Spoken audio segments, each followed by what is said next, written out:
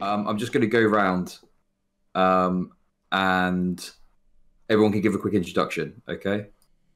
So let's do that. Okay, cool. So we'll start at the top left. Demon Mama, do you want to go ahead and give yourself an introduction? Yes, I would love that.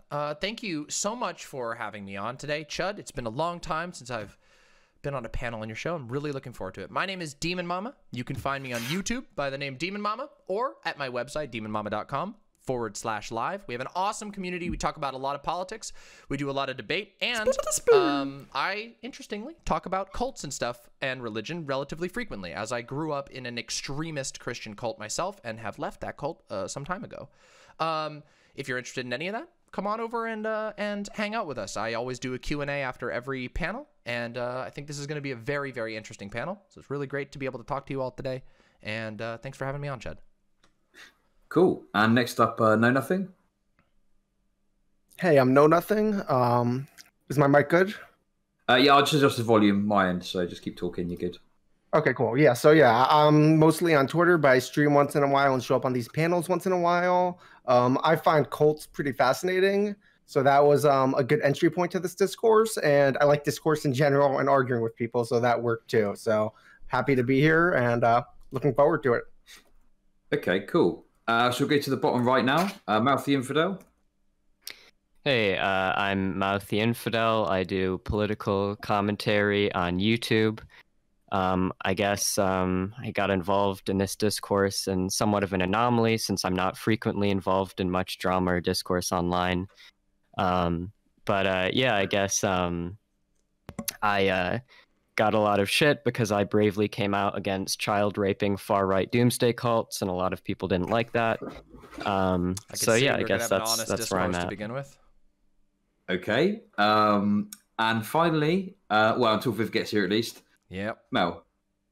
Hi everyone. My name is Mel. I'm a B tier shit poster on Twitter. I basically just talk about communism and piss everybody off for fun, sometimes not for fun at all.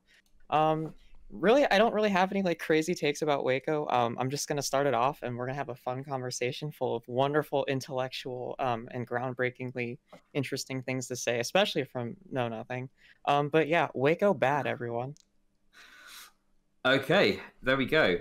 So when Viv gets here, we'll let her have her introduction, and yeah, we'll go from there. But before Viv gets here, then what we'll do, we'll just get started. So what I thought we could do, I've got a few ideas of like specific talking points we can get to if it comes to it. But I think just a broad conversation about the discourse as it's occurred. I think everyone's probably got some familiarity with each other's positions. I know you were all, I think, responding to each other to one degree or another on Twitter. So yeah, I mean, you know, obviously we're here for a bit of fucking entertainment. Maybe it gets spicy, maybe it won't, I don't know. But, you know, it's nice just to flesh things out a bit other than Twitter, I think. So that's another reason I think it's good to do this. So what I'll do, we'll go the opposite way around that we did for the intros. So what I want each of you to do is just to really state your kind of broad position and some basic thoughts you've got about Waco and the situation and what happened. And then once we've done that, so everyone just has their time to say that. You ready, people? Once everyone's done that, we'll just move into like an open discussion, and I'll moderate and step in if it gets too spicy or heated or people are talking too much and stuff like that. So, Mel, I'll go to you first. Could you just outline your thoughts? How's the audio, by the way? Is it fine? Waco? Yeah.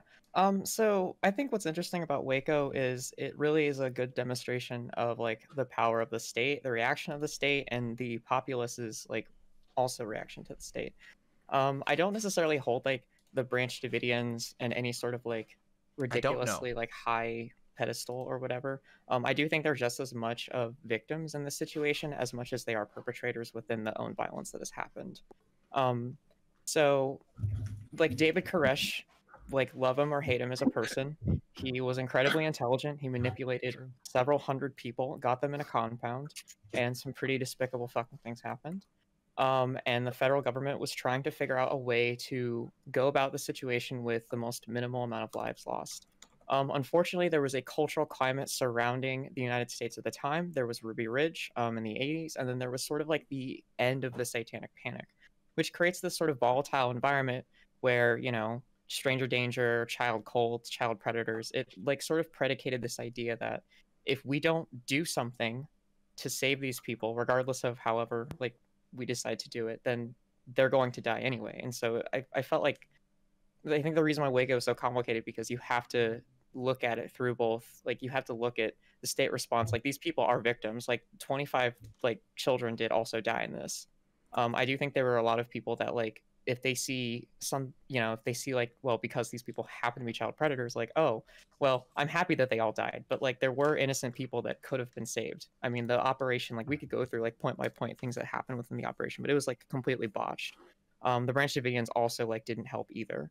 They were also like incredibly stubborn, and Koresh had several opportunities to pretty much like surrender and give up and have no casualties happen, but he refused to because he's a maniacal narcissist. So like, I don't know. I don't really think. I think Waco should be used as a talking point to talk about state response and power and like the monopoly of violence, but not really about like child victims or like weird culture panics. Like, it's gonna be a bloodbath. I just care about I can like tell you that right now. how people feel about the state and government responses to like protesting, because like these set precedent to all kinds of events. Okay, cool. So next up, I'll throw it over to you, Mouthy Infidel. Go ahead and lay your position out.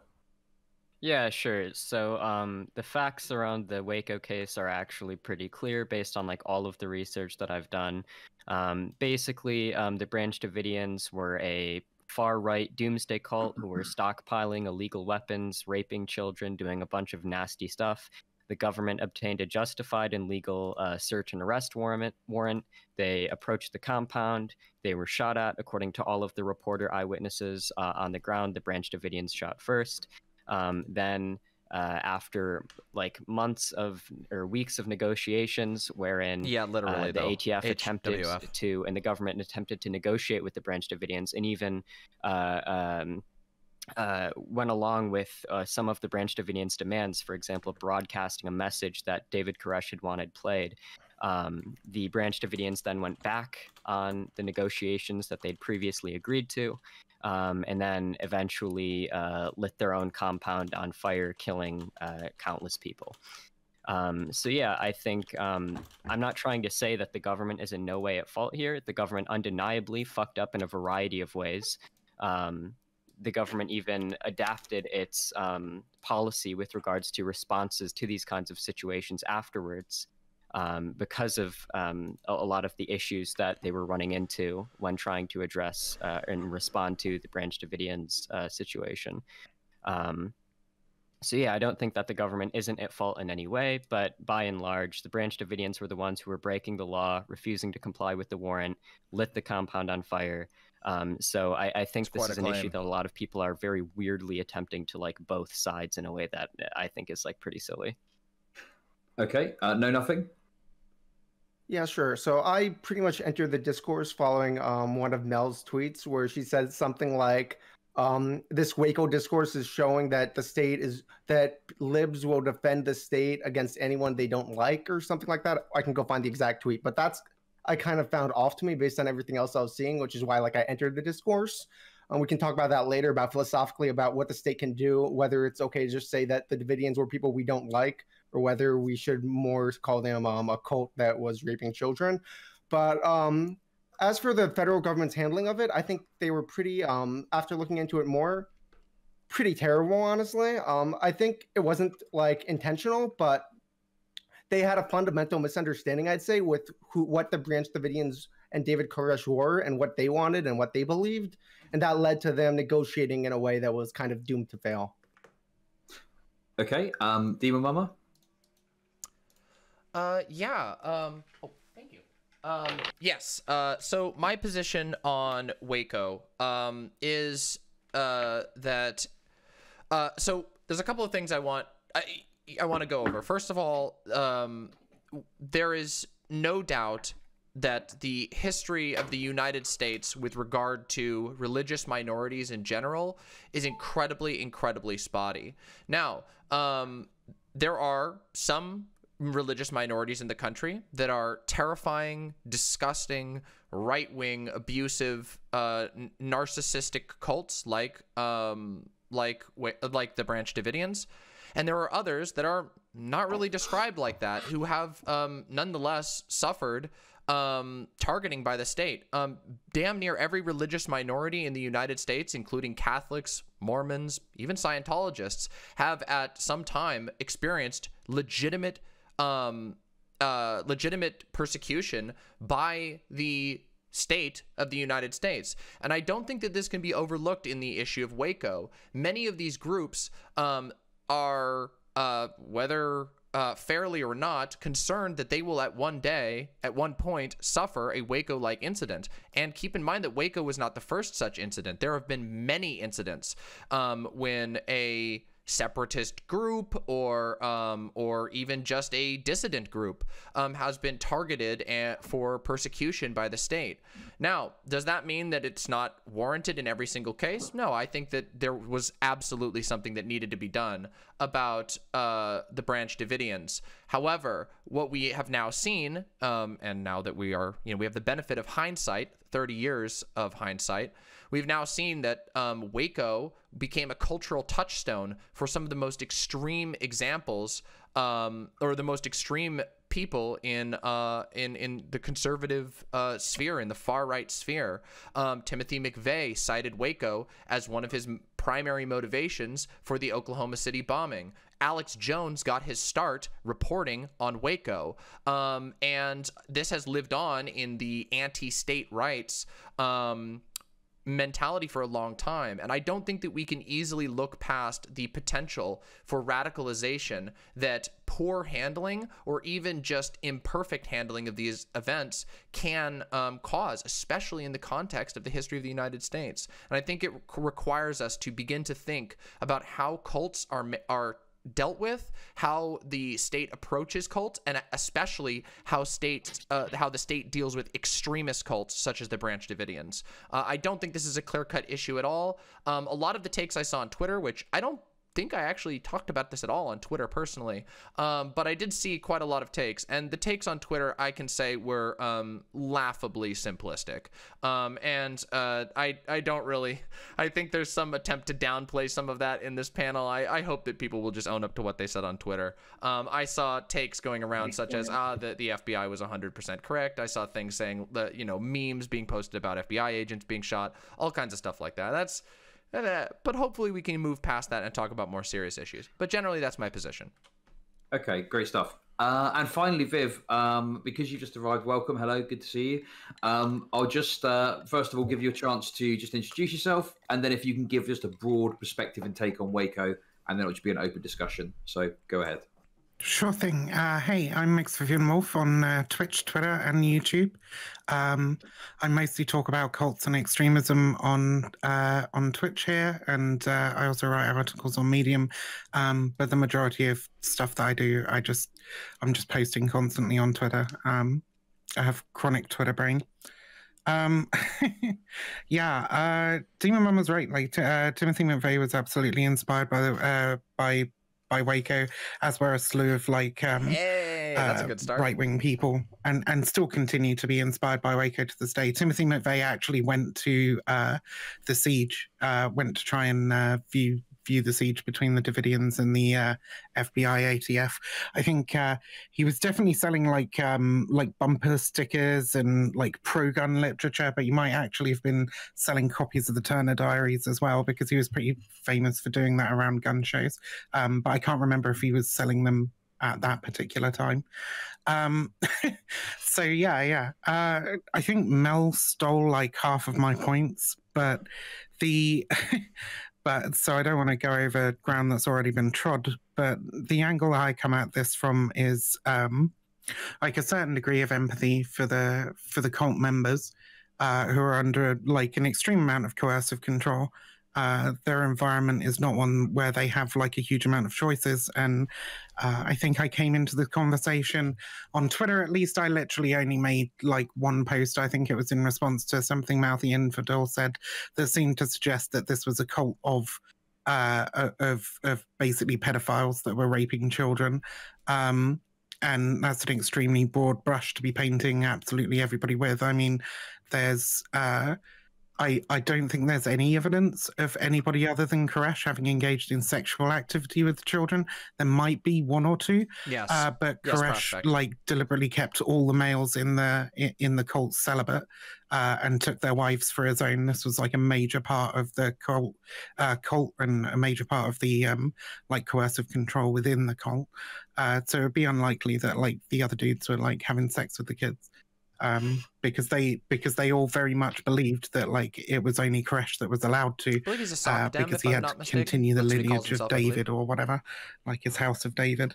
These are all lefties. So Lefties, yes. Leftist. I don't like Leftish. this tarring all cult members as being evil or like that they deserve to die or anything like that, because I tend to view pretty much all those members as being victims of Koresh, who was described as using the Bible as a weapon to manipulate and control. Yeah. Okay. Right. So I'm going to throw it over conversation. I think I'm probably just going to throw it to Mouthy Infidel first, because there were some critiques made of Mouthy's position, which I think is only fair he responds to, and then it'll be open conversation.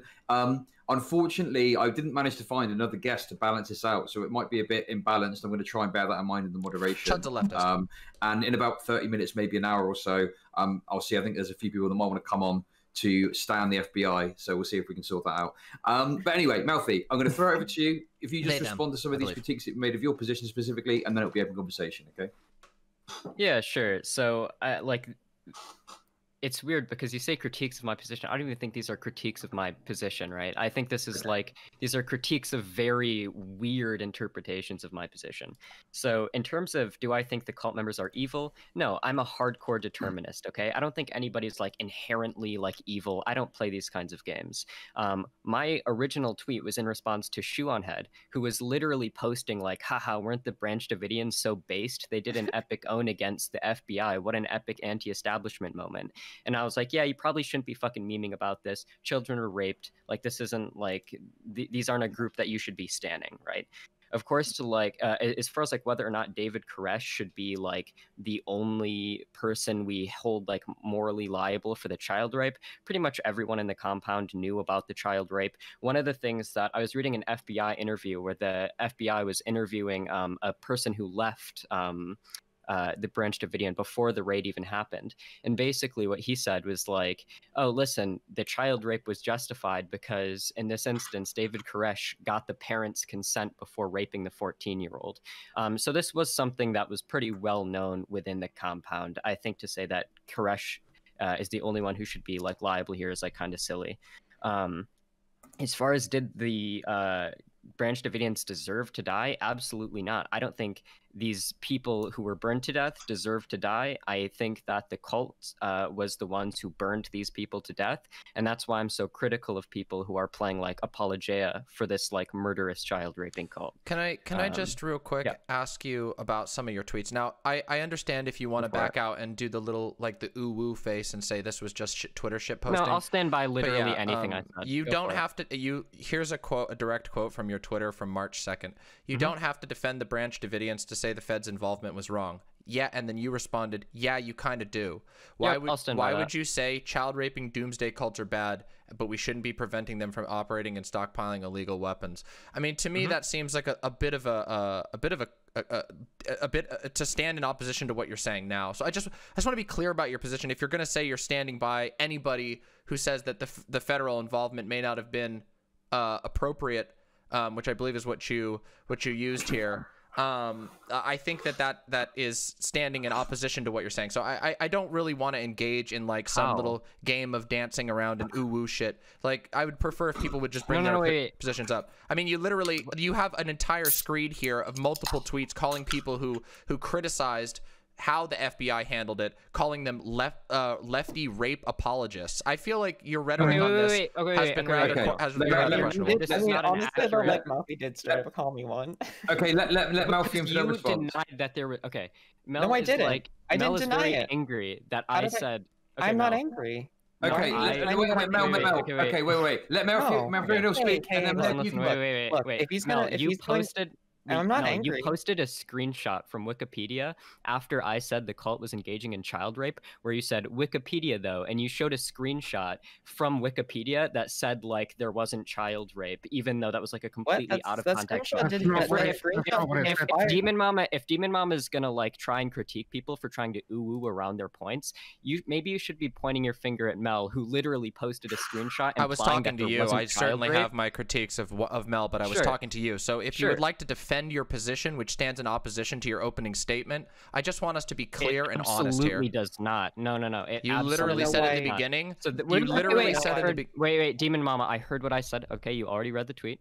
What I was saying there is that you necessarily have to defend the Branch Davidians if you were saying that the FBI had no place, or the ATF had no place in intervening in what the Branch Davidians were doing.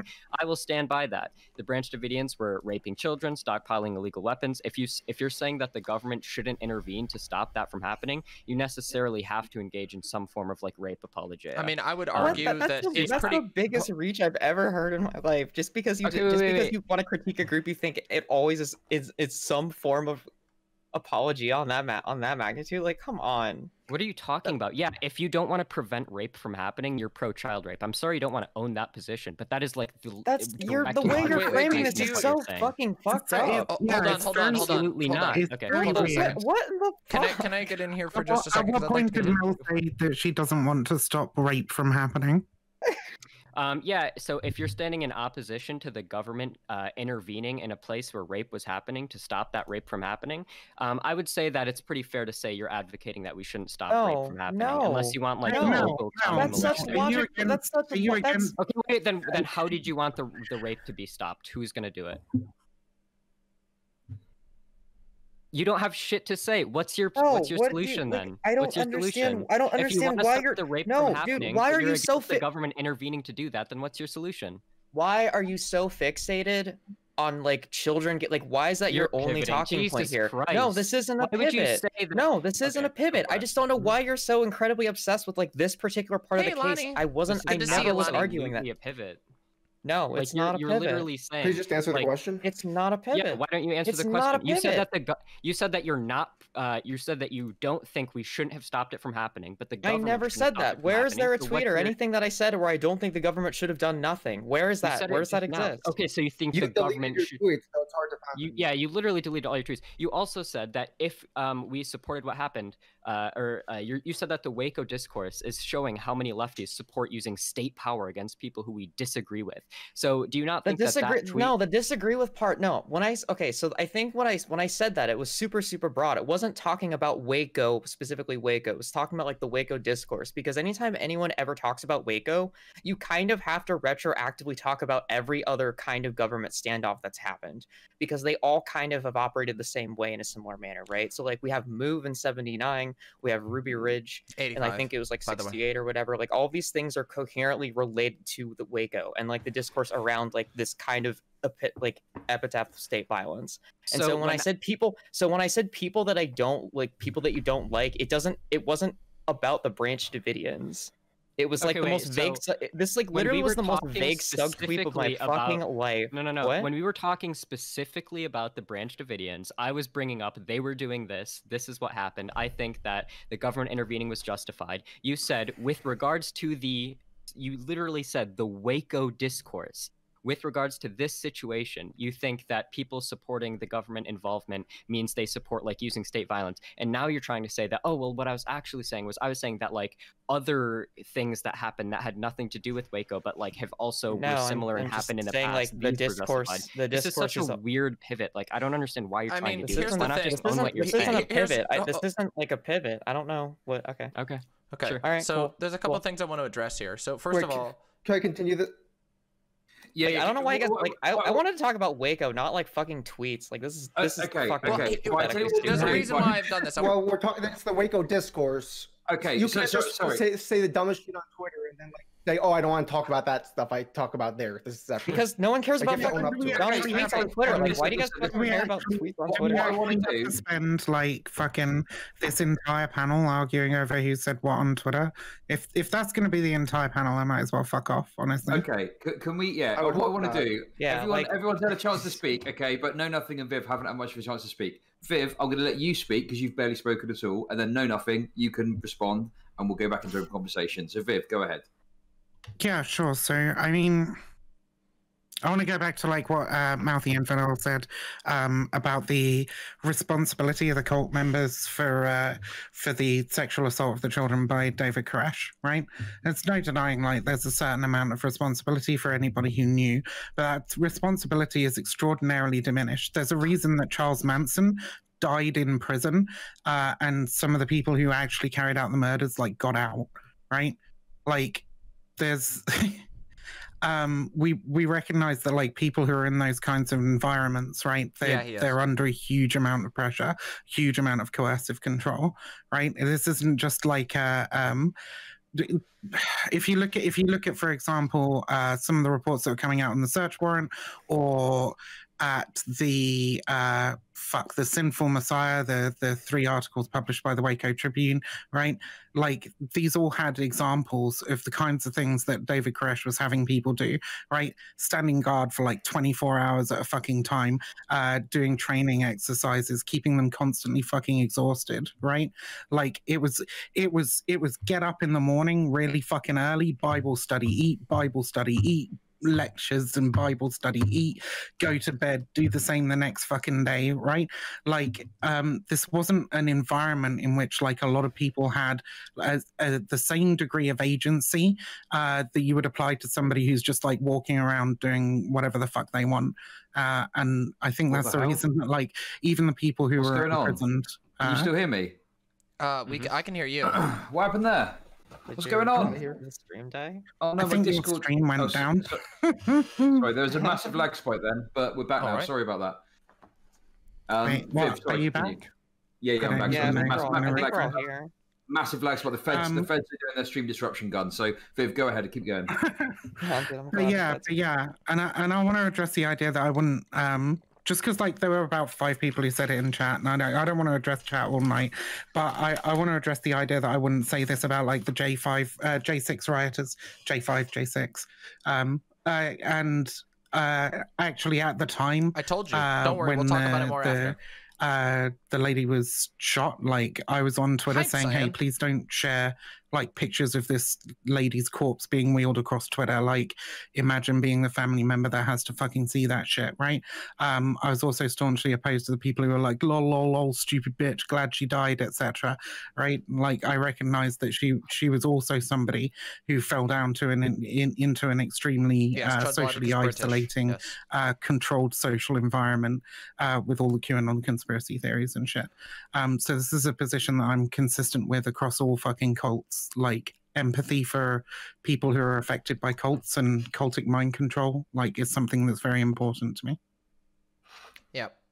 So to build off of that, of what Vivian was saying, I'm like almost, I think we're really on the same sync in this topic. We're in sync on this, but there are, this is hardly the only cult that uses tactics like this. I mean, there's been significant documentation within Scientology of similar tactics, like standing guard for 24 plus hours being used to essentially ensure that not only are people very isolated socially, like from one another within the cult, like every relationship has to be facilitated in these cults by hierarchical leaders. So you don't even get to have relationships with other members of the cult without it going through that leader in many cases, or a leader if they're in a case that's a little bit more distributed. Like, I mean, part of taking somebody else's wife, right, like is like it creates a divide between the husband and the wife. Like it's meant to isolate individual members, like, partially from each other. The people in Jim Jones' cult talked about how, like, especially in the very early days before they moved to Guyana, they didn't speak to the other cult members a lot, right? It was very odd. But you're absolutely right. But I just want to say, sorry, what you were saying about other cults using this is actually like how we would define a cult, or how cult researchers would define a cult. It's through like different models of mind control, and like how much undue influence and coercion and abuse is like placed upon the members of a cult, is like whether or not we determine that, you know, something is sort of a relatively harmless religion or an actual cultic group.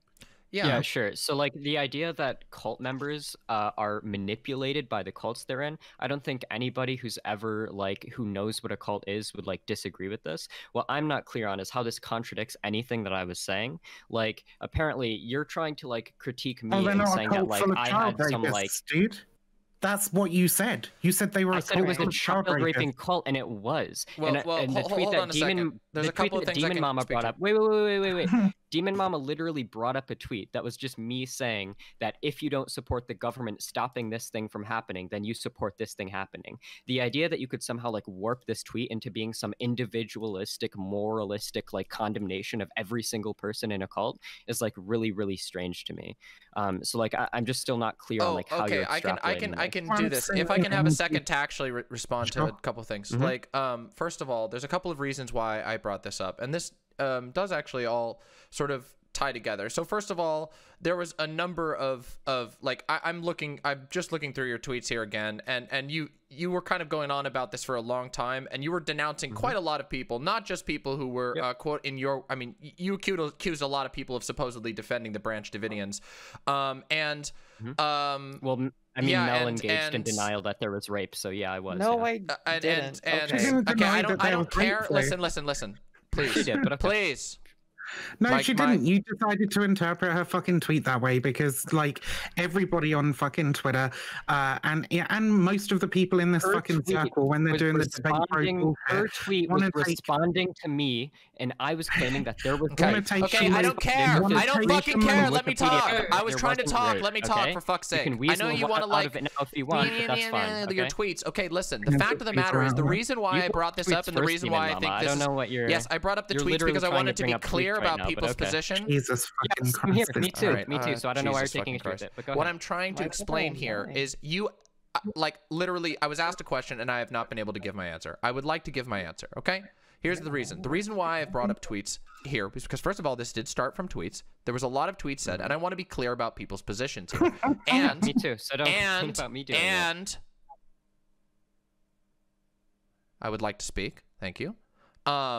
And the reason why I think these tweets are important is because I think that there is a problem that happens, and this has, in my opinion, in the extensive research that I have done, not only on Waco, but on many cults, there is a problem in the discourse around cults that centers both around part one, what Vivi and I were both talking about here, which is the fact that oftentimes the actual structure and function of cults is not understood at all, which leads to demonization of individual members of the cult, and that leads to bad outcomes when it comes to how the government interacts with cults. And this is a predominant idea that proliferates through our society. Yeah, I mean, and it is based on Shinrikyo, like the leader was I agree, but hold on, I'd like to finish what I'm saying. The fucking members, and it's like yes, but it's fine. It's so that's the first part, and I really think that this idea proliferates up to the top levels of government in how cults are actually handled, in how they're looked at, and how they're understood. And they are approached often with a sledgehammer when they should be approached with a scalpel. Now, the second part of this that frustrates me is that there are very real and very legitimate concerns about how the ATF and FBI conducted themselves in this and in previous situations, and likely in future situations, given that this has been a pattern throughout all of history. We have had could have just arrested Koresh while he was out running. That is true. They have arrest warrants for 8 other members of the cult. Yes. This wouldn't have solved the problem. We can argue seizure warrants for the weapons. We can argue about the details once I'm done making my fucking segment. There's a reason why I wanted to really want to get my point out, because I think it makes a lot of sense and it can give us some progress. So I would appreciate just a few more seconds. Bear with me. The reason why I think it's really important that we address the fact that that characterizing anybody who has any critiques of the government or who has significant critiques of the government's behavior as a child rapist apologia, which I don't know, you can go down and drill down into the specifics, but there's a lot of, I mean, there was a lot of broad condemnation of people who had problems with the FBI. And I think that excuse me, let me finish my statement for the love of God. Sure thing. And I think that can be a problem. One of the reasons why a lot of these movements, and I believe that this is contributing to QAnon in the modern day, is so broad, is because there is no room in much of the American discourse in general for seriously critiquing federal agencies that do potentially horrible things. And this often operates because of the demonization and this attempt at guilt by association of anybody who brings critique upon them or of the members of the group themselves. That's why I think these things are important, and I think it's why we need to be careful about how we talk about these things, because as I stated, Waco radicalized a generation of far-right people, and whether you feel that's fair or not doesn't matter. If you want to prevent the radicalization of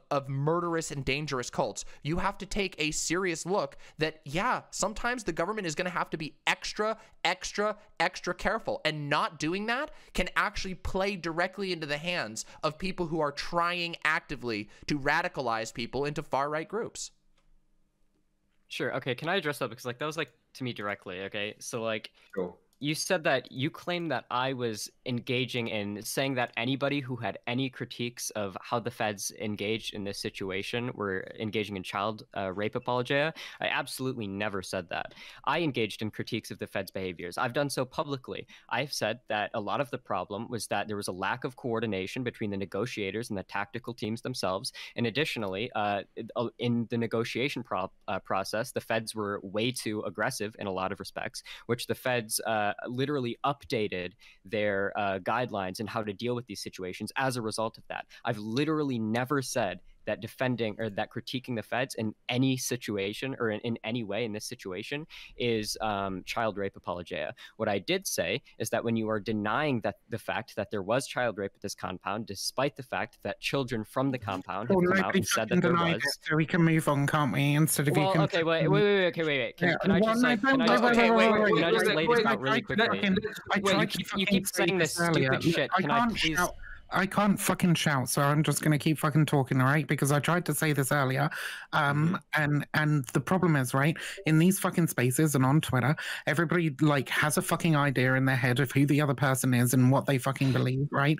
And they will interpret absolutely every comment that they make depending on whether or not they think the person is good or bad, right? I saw the exact same fucking tweet you did, right? And it was relatively ambiguous, but it definitely wasn't like a straight up denial that child rape happened there. All right. Likewise, so I have one other thing I'd like to. It doesn't matter whether you're going right, because if two people can have two different interpretations. No. Wait. This is going to keep coming up. Fucking ways to interpret. We need to deal with it. Just like give your interpretation. We're going to need to deal with this. Can I just? What you should do in that case is ask the person what they mean by the tweet, rather than going, "Oh, you're a child rape apologist." It's fucking stupid. I actually did that. Okay. Can we let Know Nothing speak? No Nothing's barely spoken, okay? No Nothing, please. I don't care who did it. I think I asked Mel. I asked Mel like 10 times. Okay, fine. You sounded like you were denying child rape, but did child rape happen? Did child rape happen? I think I asked in like 8 separate tweets, and her response was always to pivot and avoid answering the question. It's not a pivot. It's because it's a dumb question. Like, why? It's obvious that it happened. Why do you need confirmation from me? Oh, thank you. Why does it matter? Why does it matter? I appreciate that. No, can I just lay this out really quickly? Like, okay. So like, Vivian said that like I was unreasonably interpreting this because you were though, because you guys have this like really weird bias. No, you guys have this like really weird bias. No, you guys have. Wait. Let me. I told you it would be a bloodbath. I told you it would be a bloodbath. I listened to you fucking. No, I listened to both of you fucking ramble on about bullshit the entire fucking time, dude. Like. Honestly, I don't. No, actually, no. Nothing has not talked that much. So no, actually, we'll just make fun of Mouth. It's fine. Look, dude. Like honestly, it doesn't really matter what I say. because if I'm going to be asked like the same annoying question over and over and over again over some moralist platitude that like doesn't really matter, like my opinion on any sort of thing, especially like that stuff, like it doesn't matter. Like who cares? Like I like how this is the same response Richard Spencer gave when asked if he denounced Hitler. That's just like kind of like a funny thing I noticed. If I can pop in here to provide. Why do you say that? What's the point of saying that? No, why would you say that? Like you know that I'm not. Like you know that I'm not a right winger. So like, why do you say this? You don't know that. When asking you, when asking you if.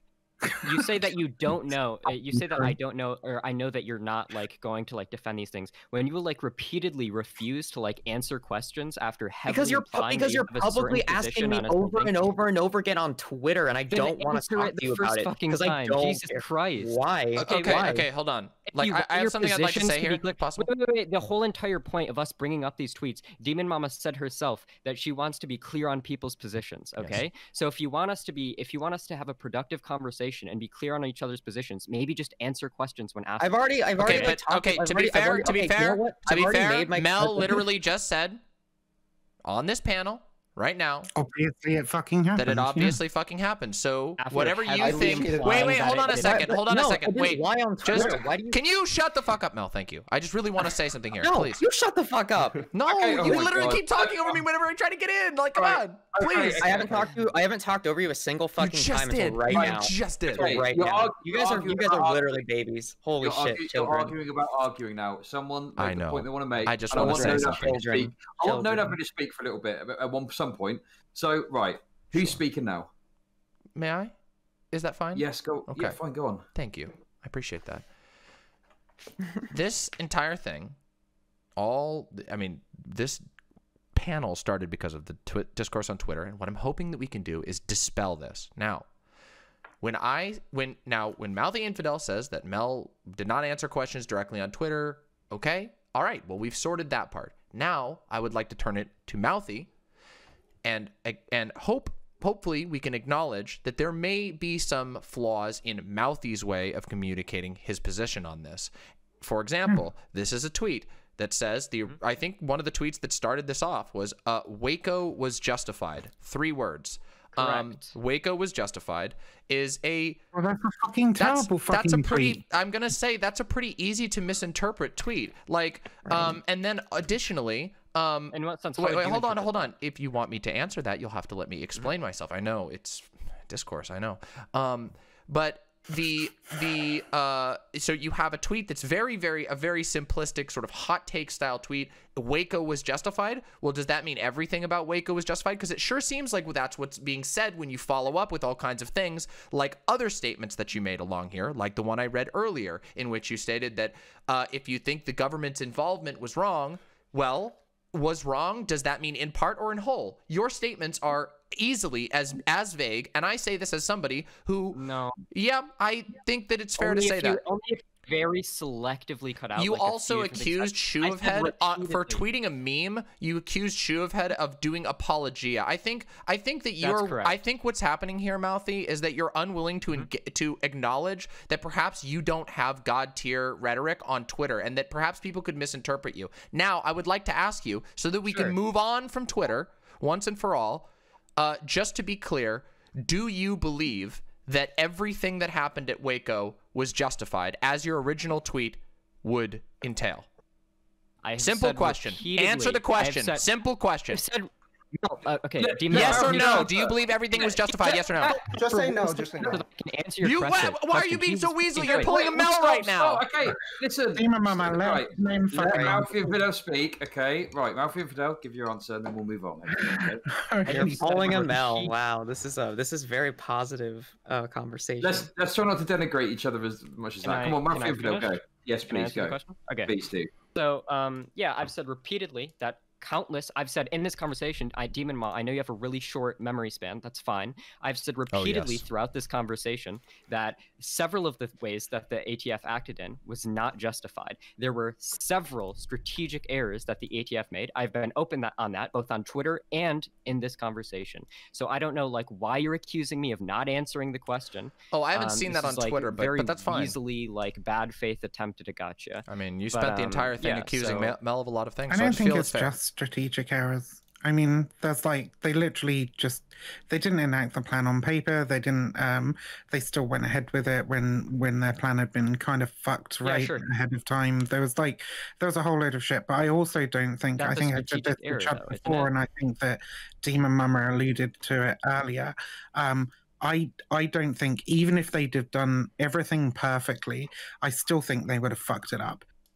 Because of like their limited understanding of like how to deal with this kind of cult, and also because of like the cultural pressures that were on them at the time that Mel was talking about in her opener, with sort of like you're coming towards the end of the satanic panic. There's like a shitload of stuff about child abuse floating around, and the ATF would, the FBI would definitely being pressured to deal with. It's all good, Dangle Bangle. Yeah, I think they would have fucked up no matter what. Like, something that's interesting to know too is like done a better job. Koresh like knew when they were bugging the compound. Yeah. Like, he knew they were bugging the compound. He knew who the FBI agent was who infiltrated the compound. No, I was playing with him. 40 minutes ahead of time because some fucking reporter had like gotten asked for directions, like that the ATF and the FBI were on their way. They didn't just fuck up. They like colossally fucked up, and it resulted in the deaths of the vast majority of people who were in the compound. And yeah, I don't know if anybody's disagreeing that there were a variety of things that were massively fucked up. I don't think anyone's disagreeing with that. Okay, I just want to throw over to Know Nothing, and we're going to let Know Nothing speak for a couple of minutes because I want to give him a shot. Okay, Know Nothing, please go. Yeah. First, I feel like the double standards being applied to Mouth the Infidel compared to Mel are kind of insane. Like, his tweets were maybe a bit ambiguous, but to compare that to Mel, where like a reasonable observer could have like interpreted her tweets as denying the rape, and her consistently refusing to answer simple questions, comparing that to Mouthy is insane.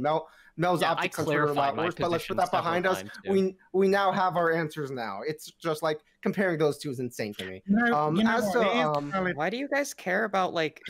It is a valid point. Like I said this to Mel earlier. Like I had a ding go off in my brain when I saw her fucking tweet like recently. It was like genocide bad with the pleady face, and then fucking like Waco bad or whatever it was, like child abuse bad with the pleady face, right?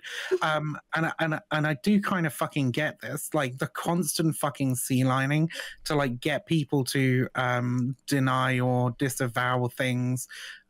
Because you have this preconceived notion of who they are and what they believe in your head, and you just want them to like, it's really fucking obnoxious. And like, if I was getting that, I'd probably tell you all to fuck off.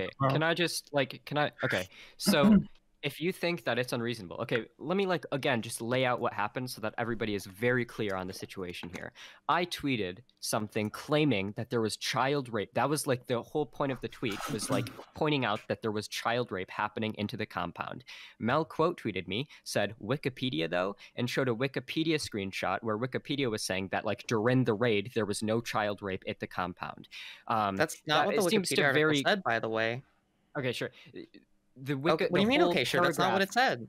The paragraph did not say that. Did the paragraph that you cite not have to do with the lack of existence of child rape in a certain situation? No, or did it didn't. It was a witness account that happened within the compound, because the main legal ramification where the witness was saying that there wasn't rape in this specific time frame. Right. And the Wikipedia. So I claimed that there was child rape. You quote tweeted me, said Wikipedia though, showing a screenshot that heavily implied that there wasn't child rape. And then when people asked you, okay, so can you clarify your position? You refused to didn't heavily imply it. This isn't This isn't unreasonably expecting somebody to constantly answer questions.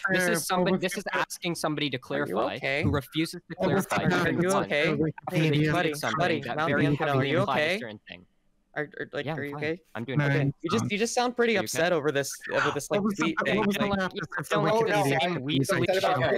Groypers engage in seeing it from the left is pretty irritating to me. So I'm not a Groyper. Hold on a second. I don't know what your problem is. If I could get something in here, I'm not like a right winger. Just for the record, I personally think. Tell what your positions are. You won't clarify any of them. So how am I? I'm not a right winger. So like, why would I? What do you mean? Like, I'm literally a trans person and a communist. Why would I be a right winger? Like that's a ridiculous. That's a ridiculous assumption. But you keep bringing it up though. You're like, wow, like a right winger. But I'm not a right winger though. You're saying the rhetoric that you're engaging. We know you're not a right winger. Yeah. Chud, why do you care about my Chud, rhetoric so much? Chud, you should call this. You why- should call this episode "Oil Wrestling with Mel and Mouthy Infidel," because this is the slipperiest shit. It's both of you trying to weasel out of the fact that you both obviously were using inflammatory language about this event. No. And now you're trying to back it up. Listen, I'm sorry. If no, hold on a second. No, I'm talking. I'm talking now. You've had your fucking turn, my dude. You've had your turn. It's my turn. Listen, if you drop a take like X universally recognized horrible event was justified, period, is extremely ridiculous. And then you go on a thing saying, oh, the Vosh court is super mad about this. Stay mad, die mad, haters.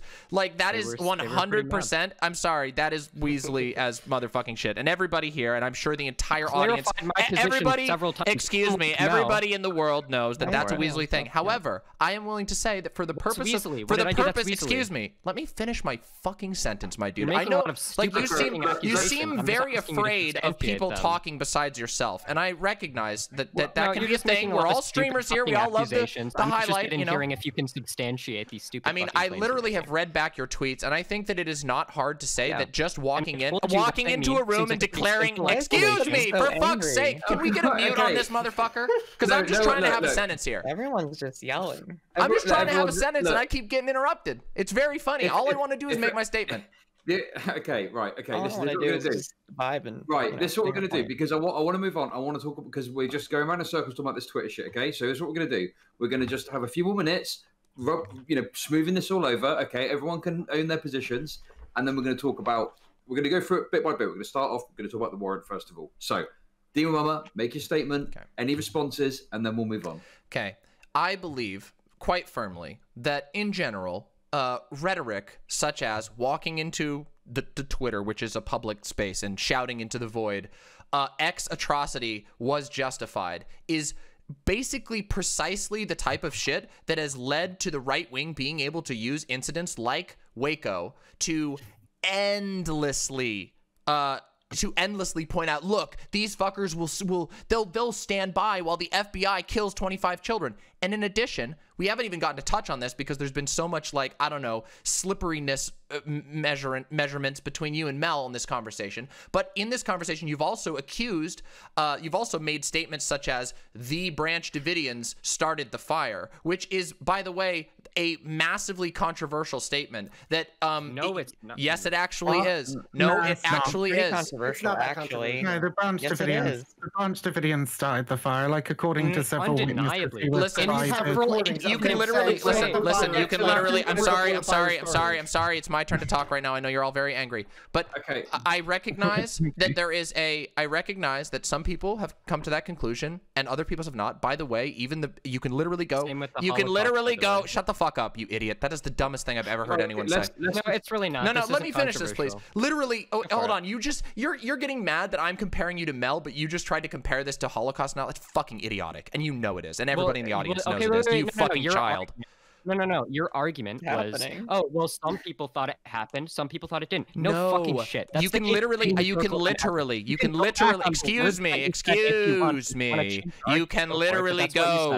literally go to the first paragraph of the Wikipedia article about Waco. Fuck the Wikipedia article. I recognize. Wait, Vivian. I would like to talk. You people are literal children. Fucking minutes. Dude. I haven't finished a sentence because you idiots keep interrupting me, and it's actually embarrassing. Okay. This is embarrassing. This is so embarrassing. All I want to do is finish my thought. Please. You've finished. I have literally not finished this single sentence because all of you have literally interrupted me. Mama. You definitely Here we go. Here comes the baby crying. Please. I have not finished my sentence yet. So I would like to finish it. Let's start to wrap it up, though, Demon. Can I respond to this fire thing first? Here we go. Like, I still haven't finished my sentence. No. Oh my God. Finish the sentence.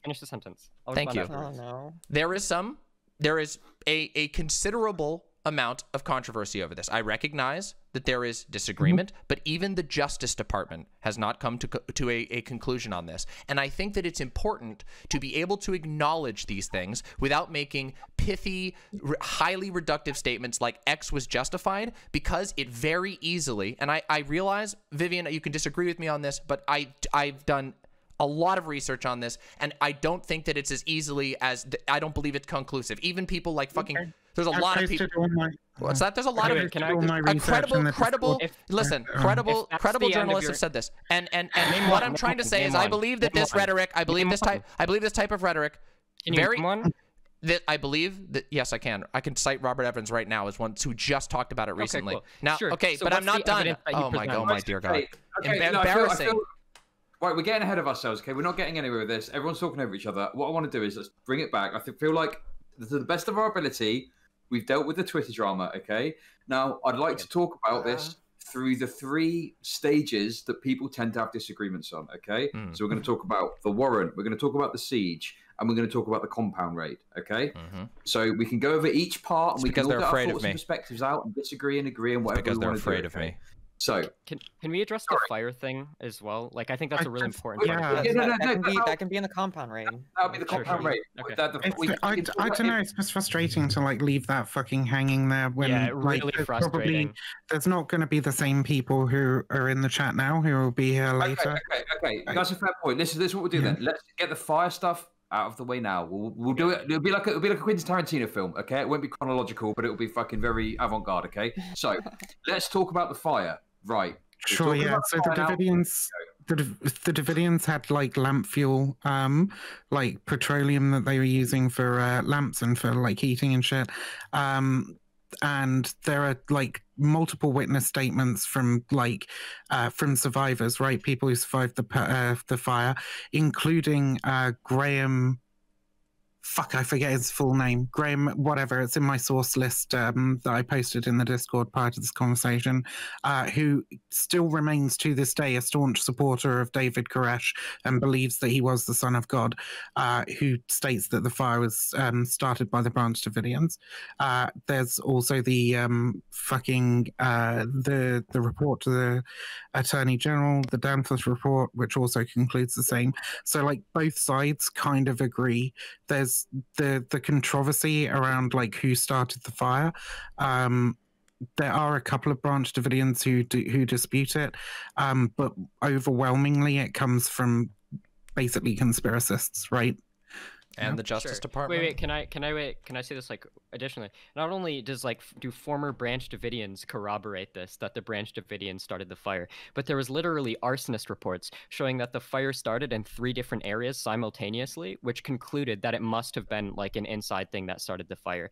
Additionally, the grenades that were thrown into the compound that Branch Davidians say started the fire were fired in, according to this same report, like 4 hours before the fire started, and the people who did the report concluded that there was no way that the government actually started this fire. Like this isn't a very like controversial thing. Demon Mama, if you have controversial evidence, I would like to hear it. But my assumption is that you really haven't done any research and are just like saying it's controversial because Wikipedia said so. No. So what's your evidence? No, I've watched quite a bit of stuff, and not only that, but there was a Justice Department report, I believe in 2001, that went over this and parsed through the evidence in a court of law and was not able to conclude that that there was evidence for the Branch Davidians having set the fire themselves. Now, I don't know. I believe it's certainly. I'm reading that. The Justice report literally says that that the sect members did start the fire. That was the conclusion of that Justice report. Oh, well, perhaps I'm misciting it then. Perhaps that one is incorrect. Yeah, perhaps. Yeah, it seems like you are. It's possible. I mean, but again, the point. Can the reason. Can you give me a link to that Justice report? Yeah, please? I would love to see it. Yeah, I mean, I would love to see more of it. I mean, but like the 2000 and the 96 and also 2000 is the one I thought was.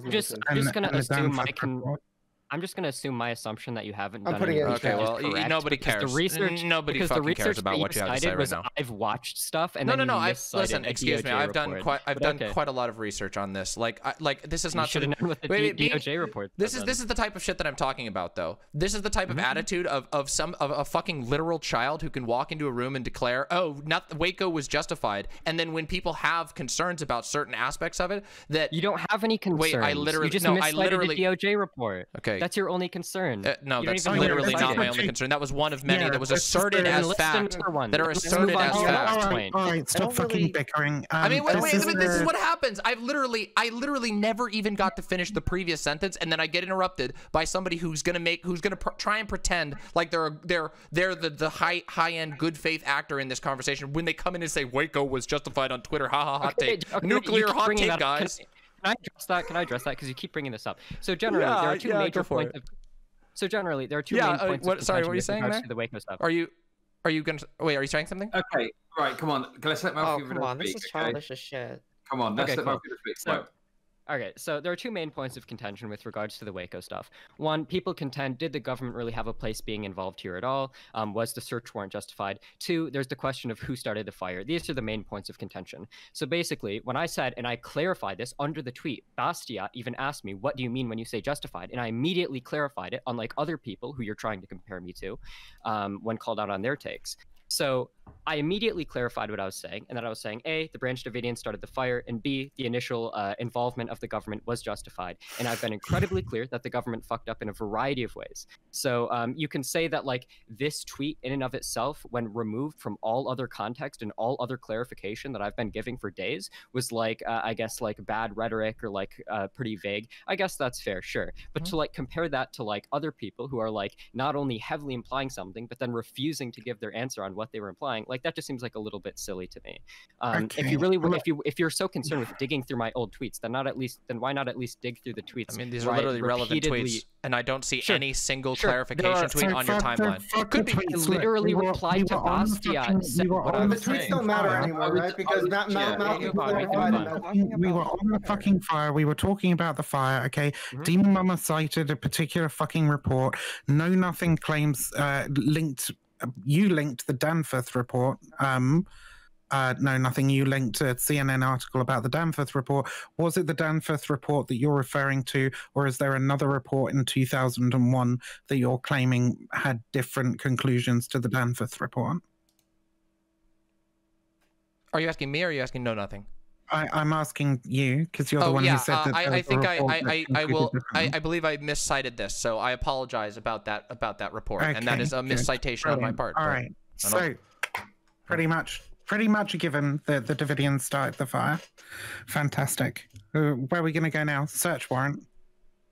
Yeah, sure. So I was thinking we could, we'll go back to the search wait. There was one more thing I wanted to say on that before we moved on, which is okay, sure. Which is that in this exact report, sorry, I do apologize. I misstated the conclusion, but I do want to state that the Justice Department did conclude that incendiary tear gas canisters were used in this situation, which was one of the major concerns. Yeah. So, though I agree that but they couldn't have started the shut fire up! because the fire started 4 hours later. Are you serious? Are you serious right now? Okay. This is a joke. Holy shit! Finish your point, and then anyone can respond. Okay? Yeah. Okay. One of the main concerns that critics of the FBI and the ATF brought up, and I don't mean just right-wing critics, by the way. A lot of critics brought up that the incendiary tear gas canisters were used, which was denied, and there was a shit ton of controversy over this. So yes, I acknowledge. I'm sorry. Excuse me. Have you ever like been to a protest or anything and like had seen tear gas what kind of tear gas canisters aren't incendiary? I don't think I've ever seen any. There's two kinds. So there's like a hyper compressed tear gas canister, which is like usually used. I don't remember how it ignites, but it's not like the ones that they use for crowds. It's usually used for like inside of flushing out for buildings. And because of the force because of the force and how they're designed, like they can potentially be sparked by really anything because they're just volatile. Because there's just literally every tear gas canister I've ever seen would like fucking burn your hand off if you tried to. Literally, hold on. I can cite this. I can cite this for you. Oh my God! This both was a double interruption of my point, and now I would like to be able to say what I was trying to say. There is literally literally. I have a citation for this. The FBI claimed that they used non-incendiary tear gas canisters on multiple occasions. This was later confirmed, and I recall, and I apologize openly for misciting the conclusion. But this was what I was remembering, and I can cite this for you. I wasn't trying to get a dunk on you, I know. But there's a great. I know, but the interruptions are making it so I can't actually make my point. My point is not that who was at fault in this situation. It's the fact that there has been over the course of years, a lot of denial and misinformation, and there is legitimate concerns that that rational people, not just fucking Branch Davidian apologists, have. And I think that this is getting lost in the interruptions, but the FBI claimed on multiple occasions they were using non-incendiary tear gas rounds. This was later confirmed to not be true. They did use incendiary tear gas rounds, which for many people who were claiming that was the case, confirmed as proof that the government was lying to them further. And this is how these things. This is part of the problem, that people become validated. That's what's really, really frustrating about the entirety of Waco and why it's so persistent. Thank you. Because, like a lot of conspiracy theories, there's like these kernels of truth, and there's these there are lies told about these situations, or there are things that get confused. The whole they're shooting us from the choppers thing, right, is a really, really good example, because there's like that the phone call that I think the negotiator has with Koresh, where Koresh is just like, you're a fucking liar, dude, they're shooting at us from the choppers, and the negotiator doesn't have the information available to him to tell to be able to tell Koresh that like the people in the choppers are armed only with like 9mm pistols and like well out of effective range for those weapons, right? Can I? There's to this day, because of was it Waco, the big lie, and the second one as well. More the second one than the first one, I think. The myth is pervasive that they had fucking mounted machine guns and were like firing down into the compound, and that's all based off of like one person basically having that conversation with Koresh and not having the correct information to give him at the time. And that was my point. That was my point. I address the canister thing. Because while it's true that the government did deny the usage of pyrotechnic canisters, and then a later report found out that there was the usage of pyrotechnic canisters, this is irrelevant as to whether or not the fire was started by the government, because one, the ones that were used were deployed nearly 4 hours before the fire started, making it impossible for them to have been the cause. Two, the fire began in 3 places indoors simultaneously, which an independent arsonist investigation found meant that the fire was not started by the government. And 3, these canisters weren't even fired directly into the building. So, while what you're saying is nothing true, to do with my argument. So, you're missing the point of my argument. You literally brought up this conclusion in support of the idea that there's controversy over whether or not the government started the fire. This is absolutely this does not follow. This is not evidence. Wait, of what you're I brought saying. this up as a matter of people being dismissed outright as kooks for having any questions about the scenario. This is all my. Excuse me. Oh my god. Can we stop trying to get dunks here? Because we're like I've not been trying to get dunks at all. I've been trying to bring out the point that not you, Demon Mama. I was talking about Infidel because I'm not trying to get dunks. I'm holding people to their positions. You said there was controversy over who started the fire, and you brought up this. No, I'm saying that there has been a ridiculous amount of an employment of very, very, very confident, and I would argue inflammatory, interestingly, rhetoric that leads to the exact problems that I am most concerned with in this situation. I have no doubt that David Koresh and his cult were a hugely problematic organization, that something had to be addressed, that they had to be dealt with to some degree.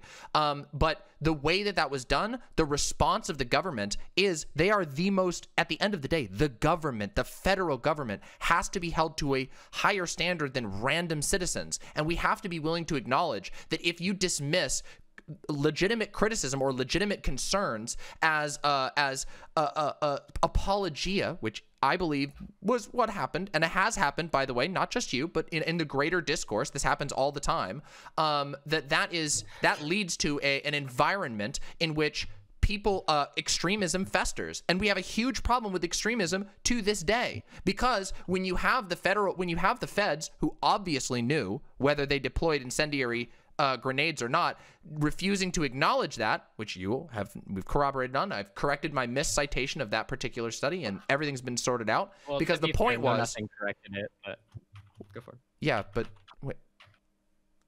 We can keep going. What does that even? Keep going. Okay.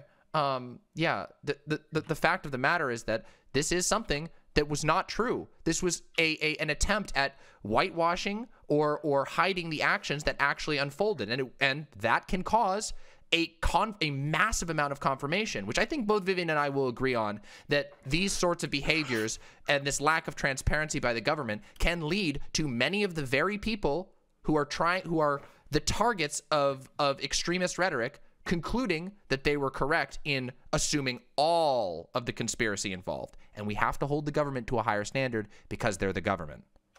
True. I agree. I'm glad your new argument is much more defensible. You're an idiot. Okay, right. You're an idiot. That's it. Okay, so it's not about shitting on Demon Mama. Sorry, go ahead, Chad. I was going to say... Literal moron. No, it's about shitting on Know Nothing, okay? No, I'm just kidding. Know Nothing's barely spoken this panel. I feel bad for him. Okay, listen. I'm only... Right, let's bring it back a bit, okay? So what I want to do, we're doing the Quentin Tarantino thing, okay? So we've done the third act. Let's go back to the first act, okay? So what I want to talk about now, and this is something that I've seen contentious discourse about. I don't know my own position on it because there's a lot of reading to do, and I don't like reading. But what do we think about the warrant? So it tends to be favored around, was the warrant legal? Was it justified? Things like that. So I'm going to throw it out to Know Nothing first. And then Mel hasn't spoken for a little while. So Know Nothing, I want you to give your perspective on the warrant, and then Mel responds, and then we'll go back to open conversation. Just before, the warrant is available in the source list that I posted, by the way. You can find that in the top section. Sorry? I posted it in... I tagged all of you, like, prior to this. Oh, nice. I know what you're talking about now. Yeah, it's in stream chat in the Google Doc. I also posted the Google Doc in chat for anybody who's in chat who also wants to have a look at the search warrant. It's just at the top there, Mount Carmel search warrant. Okay. Know Nothing. Go ahead. Yeah, I'm no expert on this warrant. That's not my expertise or anything, but it seems like my understanding is that when they added the meth lab as part of the warrant, that seems like it's very sketchy and based off of less like legit information. But in general, they were violating laws with the guns and ammunition, and I think the federal government has a right to do a search warrant when it believes that's the case. So I think it probably was justified to do that. The evidence for the meth lab was so, like, it was basically nothing. The evidence was that there used to be a meth lab on the property that I think Koresh had actually reported and asked either the FBI or the local police to clear out. And that one of the Davidians had, like, a previous conviction for meth use, for possession. I'm pretty sure that's, like, just about all they based it on, but they wanted to have that so that they could have military support for the raid. Because if they could prove that that Waco was if they could allege that Waco was a drug nexus, they could get military support for the raid. And I think that's why they did it. Well, they also knew that they had to do higher jurisdiction above the local and like state law enforcement. Because at the time, like, there was no state involvement. I don't think the state was like technically allowed to do anything at the time. And I know like the local sheriff's office and several of the officers were in Koresh's pocket. Like, they actually were like helping him throughout the whole ordeal, like even the hostage situation. It wasn't until the ATF took over the negotiations from the local law enforcement where like things sort of went south. So yeah, like, you need to stop posting fucking Waco the Big Lie in chat. This is literally like the worst, most conspiracy-ridden fucking documentary on Waco. I'm sorry. Right, There's just like a lot of misinformation going around in chat. Waco the Big Lie and Waco the Big Lie 2 are not to be fucking trusted as reliable fucking sources whatsoever. I can't go into it right now, but if you want to have a fucking talk about them with me in future, I'm glad to tell you why they're bullshit. But yeah.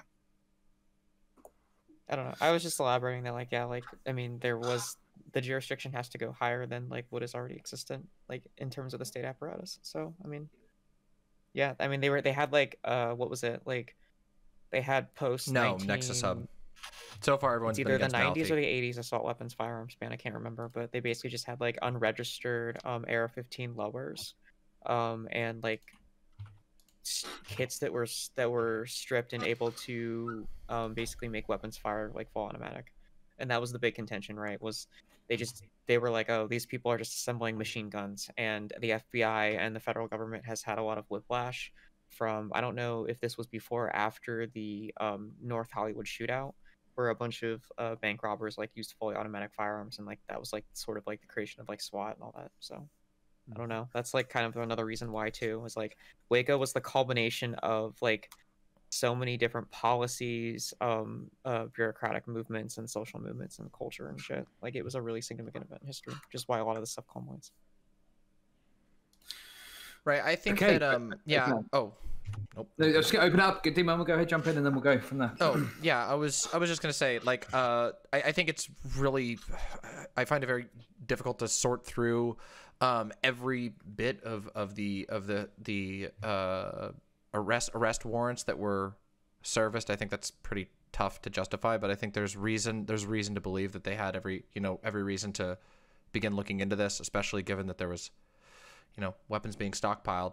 But I do tend to agree with something that Vivian brought up at the beginning, which is that given that this was like a cult that there had been some research done on, and maybe this is a limitation of the time, but nonetheless, this could have been handled in a lot of different ways. Like, for example, not trying to arrest each individual at the compound where they believed the arms were being stored. To me, that seems like a decision that probably would fall on the shoulders of whoever built and organized the operations, because the serving of the initial arrest warrants started the shootout, if I'm not mistaken, and that's pretty dangerous to send your agents in to a facility that is populated with people who could be stockpiling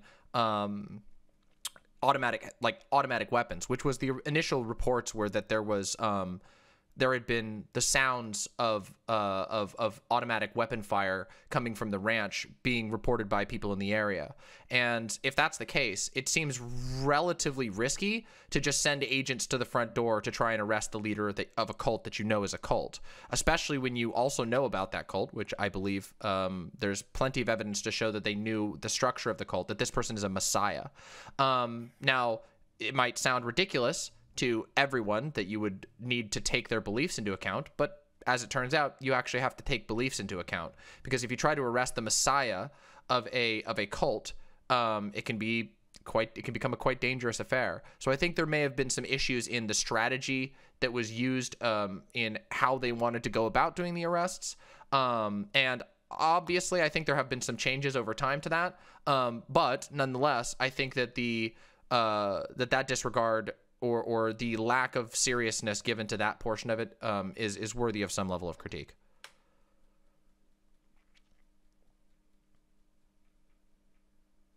Okay, does everyone agree? Have we agreed on the warrant?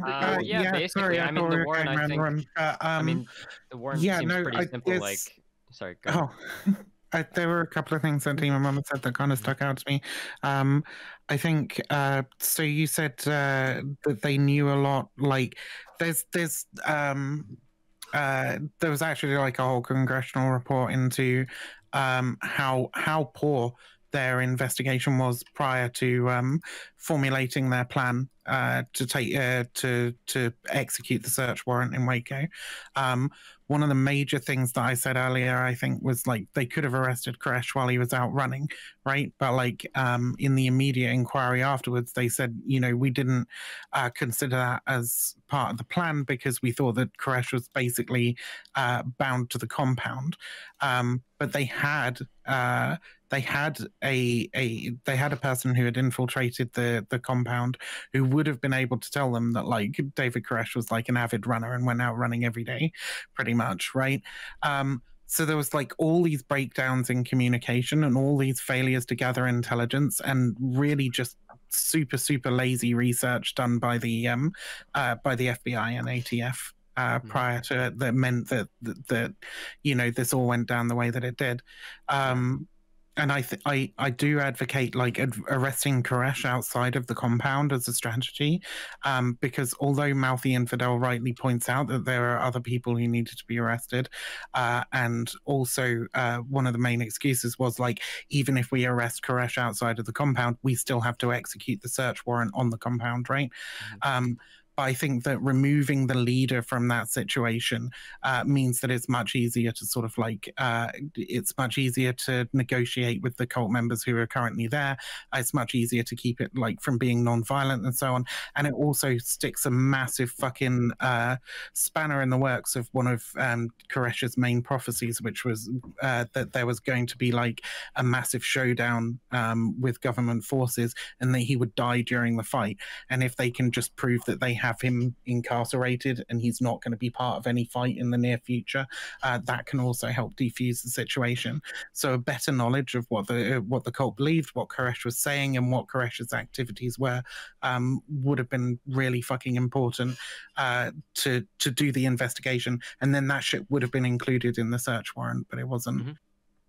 Yeah, I mean, so like I don't think I've given my take on this yet. I think this is like the one of the least contentious parts. Like I think that the search warrant, they thought they had illegal guns, so they got a search warrant. Turns out they did. Like seems like a pretty justified search warrant. The way that they executed the search warrant was lacking in a lot of ways. That like I think the ATF massively fucked up in a variety of different ways.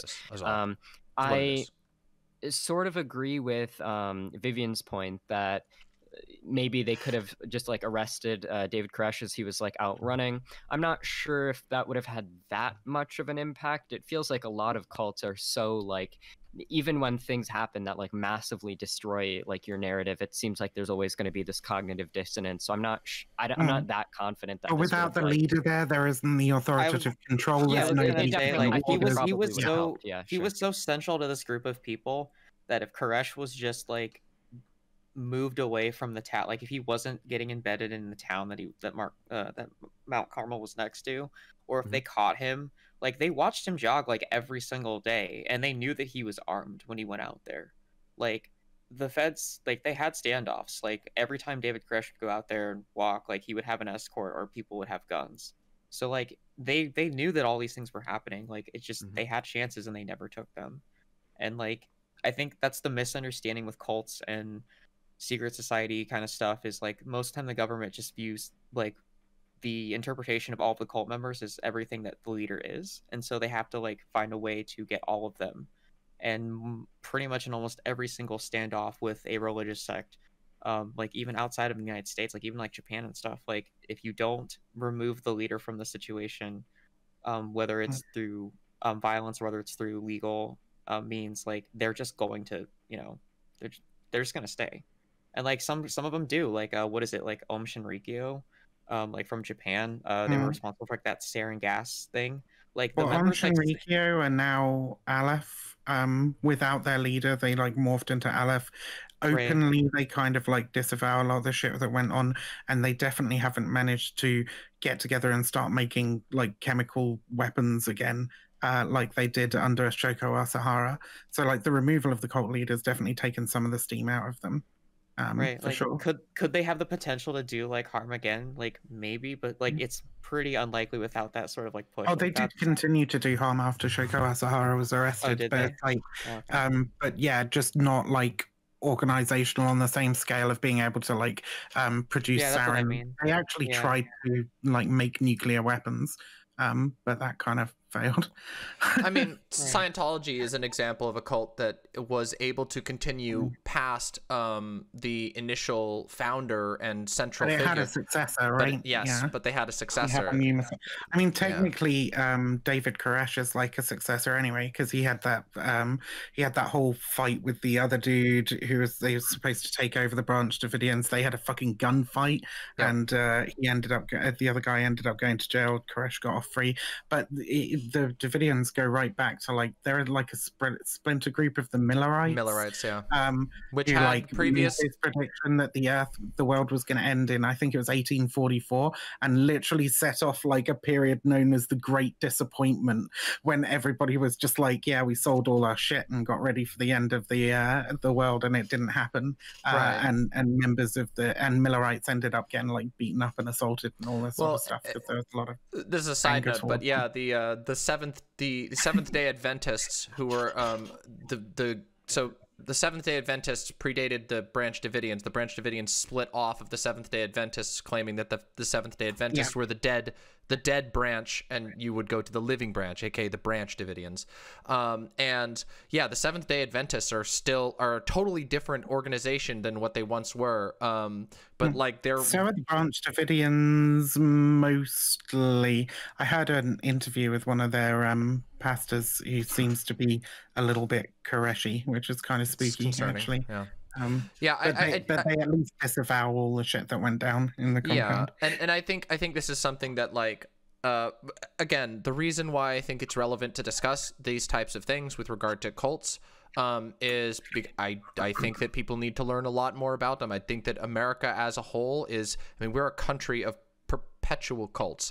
We have had so many cults formulate here, and our country seems uniquely vulnerable, or maybe not uniquely vulnerable, but very vulnerable regardless, to the formation of extremist, often right-wing cults.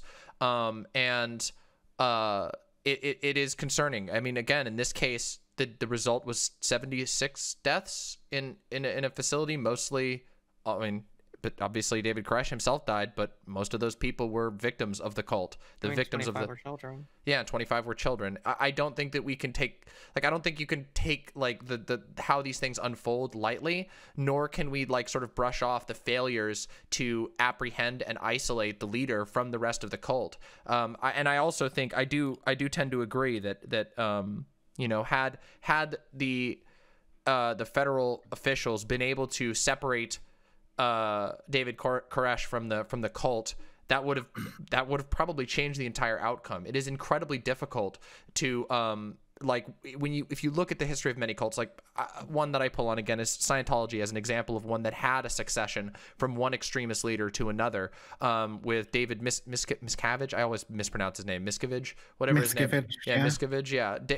Miscavige took over from L. Ron Hubbard, but that took a long time. There was like a period of like 5-6 years after L. Ron Hubbard's death where there was internal strife within the church, and it was a church that was systemized and hierarchical in such a way that there was a feasible way for the power to be passed into the hands of Miscavige, and of course, even then there was a loss to a lot of members of the church who left, and those sorts of things shouldn't be discounted as being very valuable in the deconstruction of dangerous cults like this. Because again, if the goal is to stop the harm of innocence and stop the victimization of the people involved in the cults, you have to be more careful than just, you know, potentially doing a siege. It's just a sad fact. Well, something that was part of the siege that I don't know if anyone touched was like the unending amount of like psychological warfare that they did. So like they hooked up speakers and lights and like sound systems, and they basically just like played like really abrasive noise to basically 24/7 so they couldn't sleep. They basically sleep deprived them.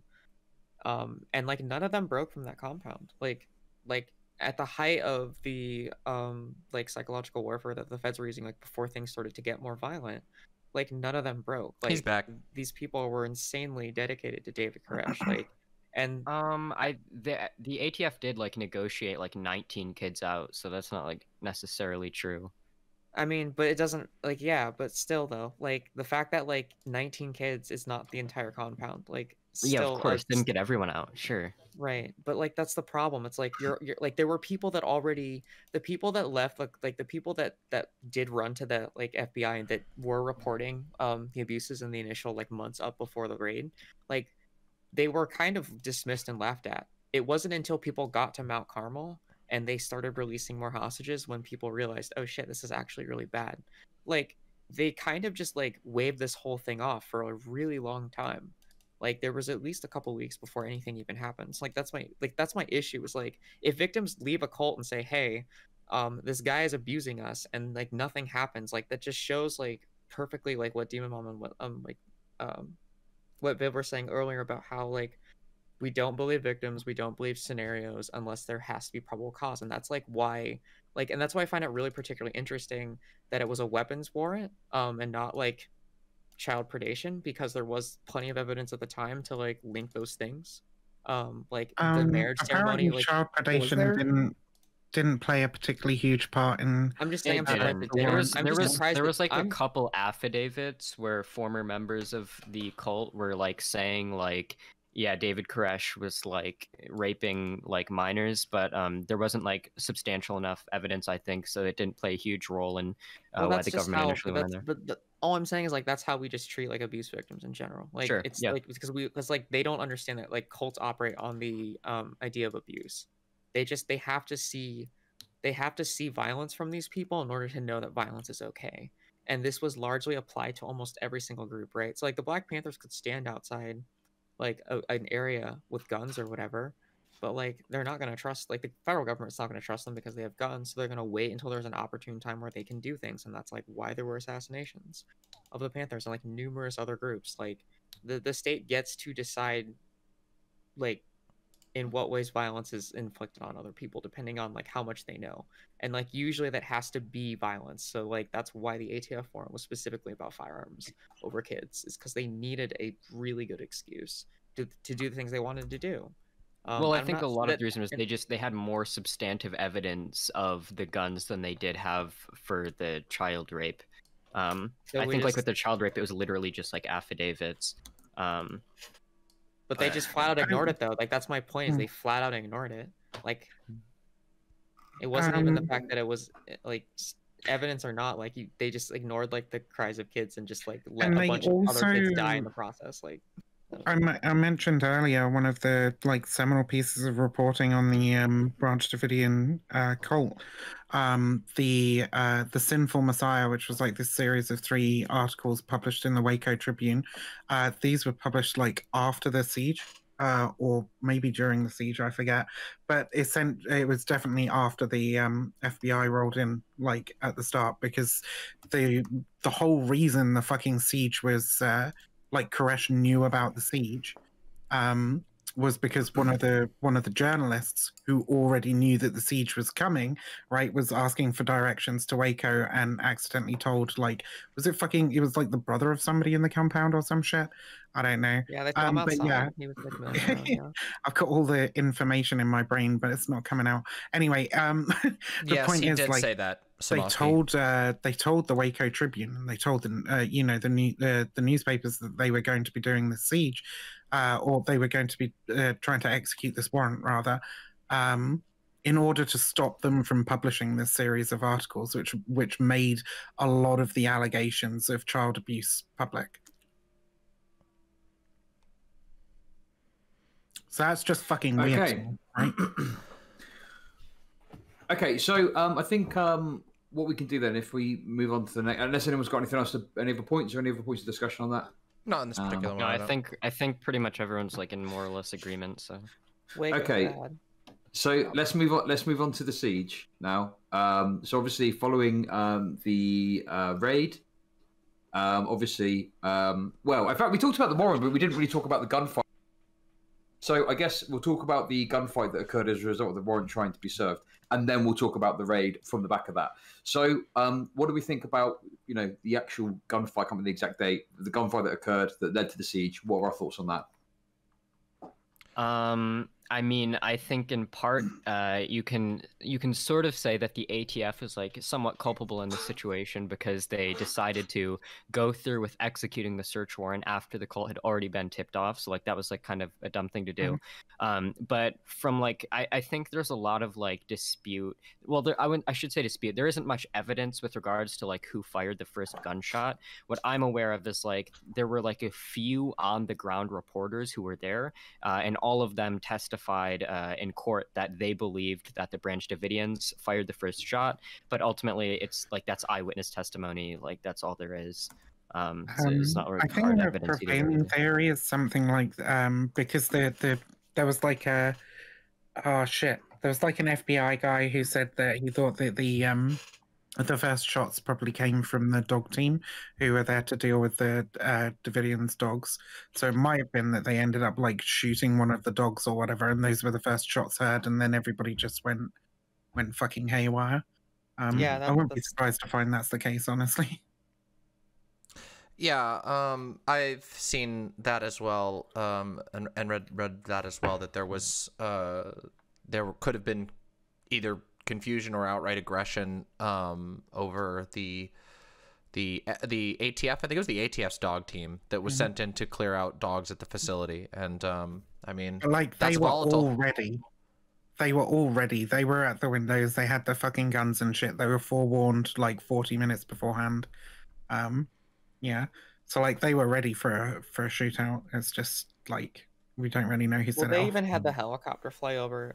There was like a conflicting report that I read somewhere that says that like the dog team went in when they were flying the helicopter because they figured, oh wait, they're not gonna hear us go in here because we're flying a big stupid fucking helicopter over their compound. Like I don't know. It's just everything that they tried to Oh do wait, because 2 of the helicopters had to fucking land because they were getting shot at. So I'm Yeah, not 'cause- sure. Like the well, I don't- helicopters I arrived know- at the same time as the cars. They were supposed to arrive beforehand to get them looking over the other side of the compound. So that was also like a mistimed thing. Yeah, and I do know I know one of the helicopters like I know things got particularly bad because like one of David Koresh's wife like ran up to like a top bedroom like even there's like a documentary. I don't know if it's like on Hulu or Netflix, but they even talked about that too. But like most of his wives, I think all of them but one of them, pretty much all of them like had guns in their rooms, and they like kicked their kids out, and they were the ones the wives are the ones shooting from the windows like at the cops, and so those were the ones that were like most loyal, I guess. That's why they say they shot first because David got shot in the initial, and so because once they heard David got shot, all the wives just started shooting back. That's why they So like being shot first. just in terms of like the evidence that I'm aware of from in regards to like who shot first, here's a quote from a Dallas News article. Koresh claimed the ATF started the firefight, but agents who got closest to the compound and journalists who were there said the Davidians shot first. KWTX's cameraman who filmed the gunfight testified in the 1994 criminal trial that gunfire originated from inside the compound. In the first live broadcast from the scene, KWTX's reporter said shots came from inside as ATF agents concealed in cattle trailers pulled up to the building and began jumping out. They told the people to come out of the house, and those inside the house immediately started firing, and they began to return that fire. Another eyewitness, a Waco Tribune Herald reporter, told the news, quote, "From what I saw, the Davidians shot first." So like this seems to be like the prevailing consensus among like the eyewitness testimony, but again, it's not like super strong evidence like either way, I guess. Yeah. Okay. Does anyone else have everything else to add on the initial shootout? Or? No, I think Federal government bad. Well, I think it's kind of fucked that like after it started dying down, they just refused to like let Koresh get medical treatment. That was like one of the things that they withheld for fucking ages. yeah. There was also that guy that got shot in the water tower, and they just like left his body there. They didn't let anyone like. That one's sketch. I can't remember the details of that, but I know there's a lot of weird shit around that because I think that comes from like Thibodeau's book, and it's like, yeah, because I remember I was talking about it. I was talking about it with you the other day, and then I went and something was niggling at the back of my mind, and then I went and looked, and I was like, oh, it didn't happen quite exactly like I told Mel it happened. So like, I did hear about that like before you told me, and I just assumed like that. Wow, because like when you confirmed it, I was like, oh, this must be true. Yeah. Thibodeau reports that in his book, but it's more complicated than that. Yeah, it does look like again, some of the stuff that I read about with regard to allowing for medical treatment, it looks like there was somewhere between like an hour to 2 hours of gunfighting after apparently the Davidians claimed that they had called for a ceasefire and emergency services, which I think is. Again, sometimes I find some sorting out the exact timelines on events like this to be very, very difficult in general.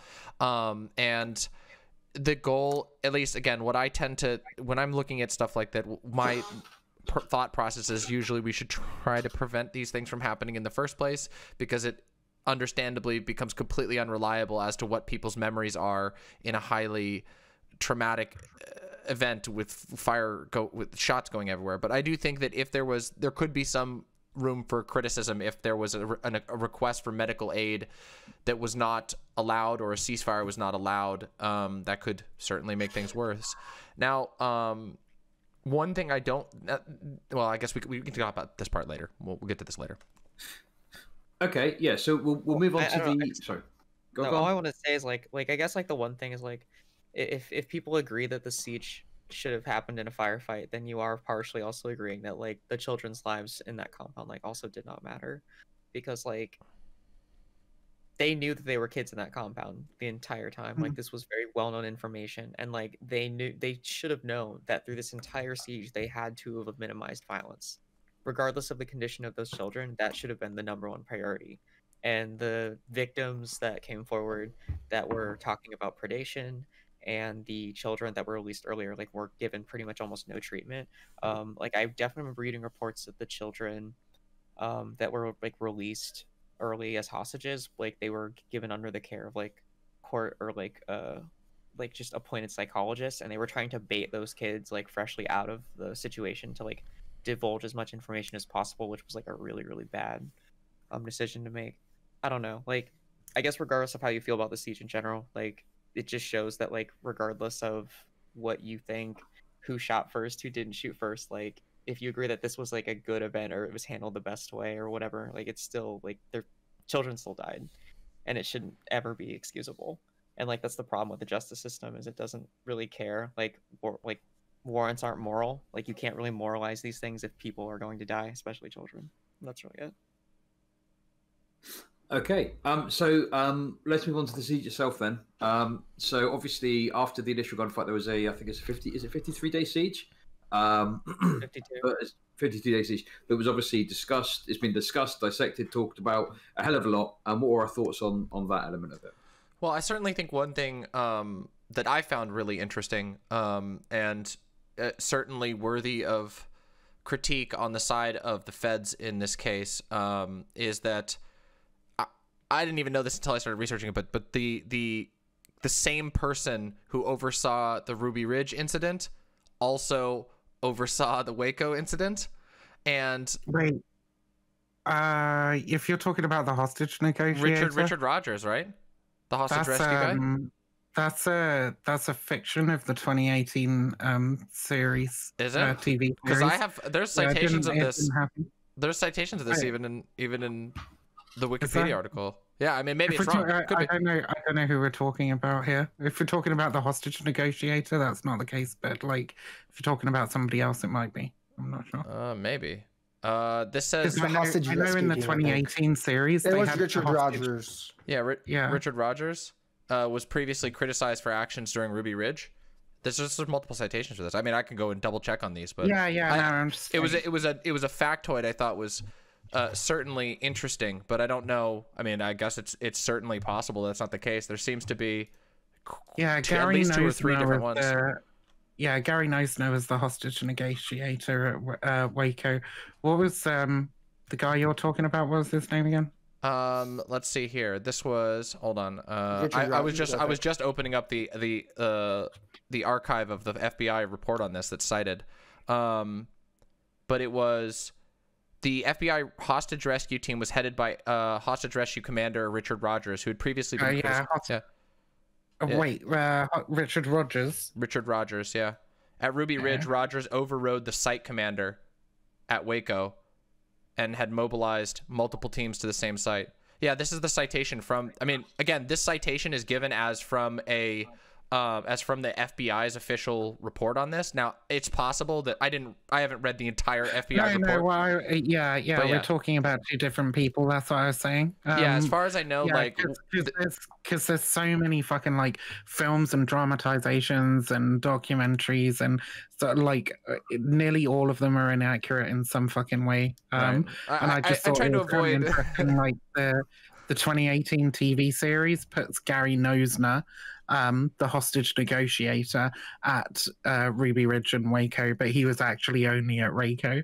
It looks like Richard Rogers was at Waco and Ruby Ridge. Yeah, and it looks like even though like he wasn't, as far as I can tell from reading this, like he wasn't like the person at the site. He was like operating I mean, he may have been there himself, but he was not like the actual site commander. He was like the like commander of the overall hostage rescue team, which again, this was even critiqued. Again, this once again, I'm pulling most of this from a citation of a summary of the Justice Department report on this, which it seems to say that like he was overriding local people a lot at both Ruby Ridge and Waco. Now I'm not entirely sure like if he was one of the people who was censured. I know there were a number of people who were censured after Ruby Ridge, but I don't know if Richard Rogers was one of them. I don't have that information on hand. But there were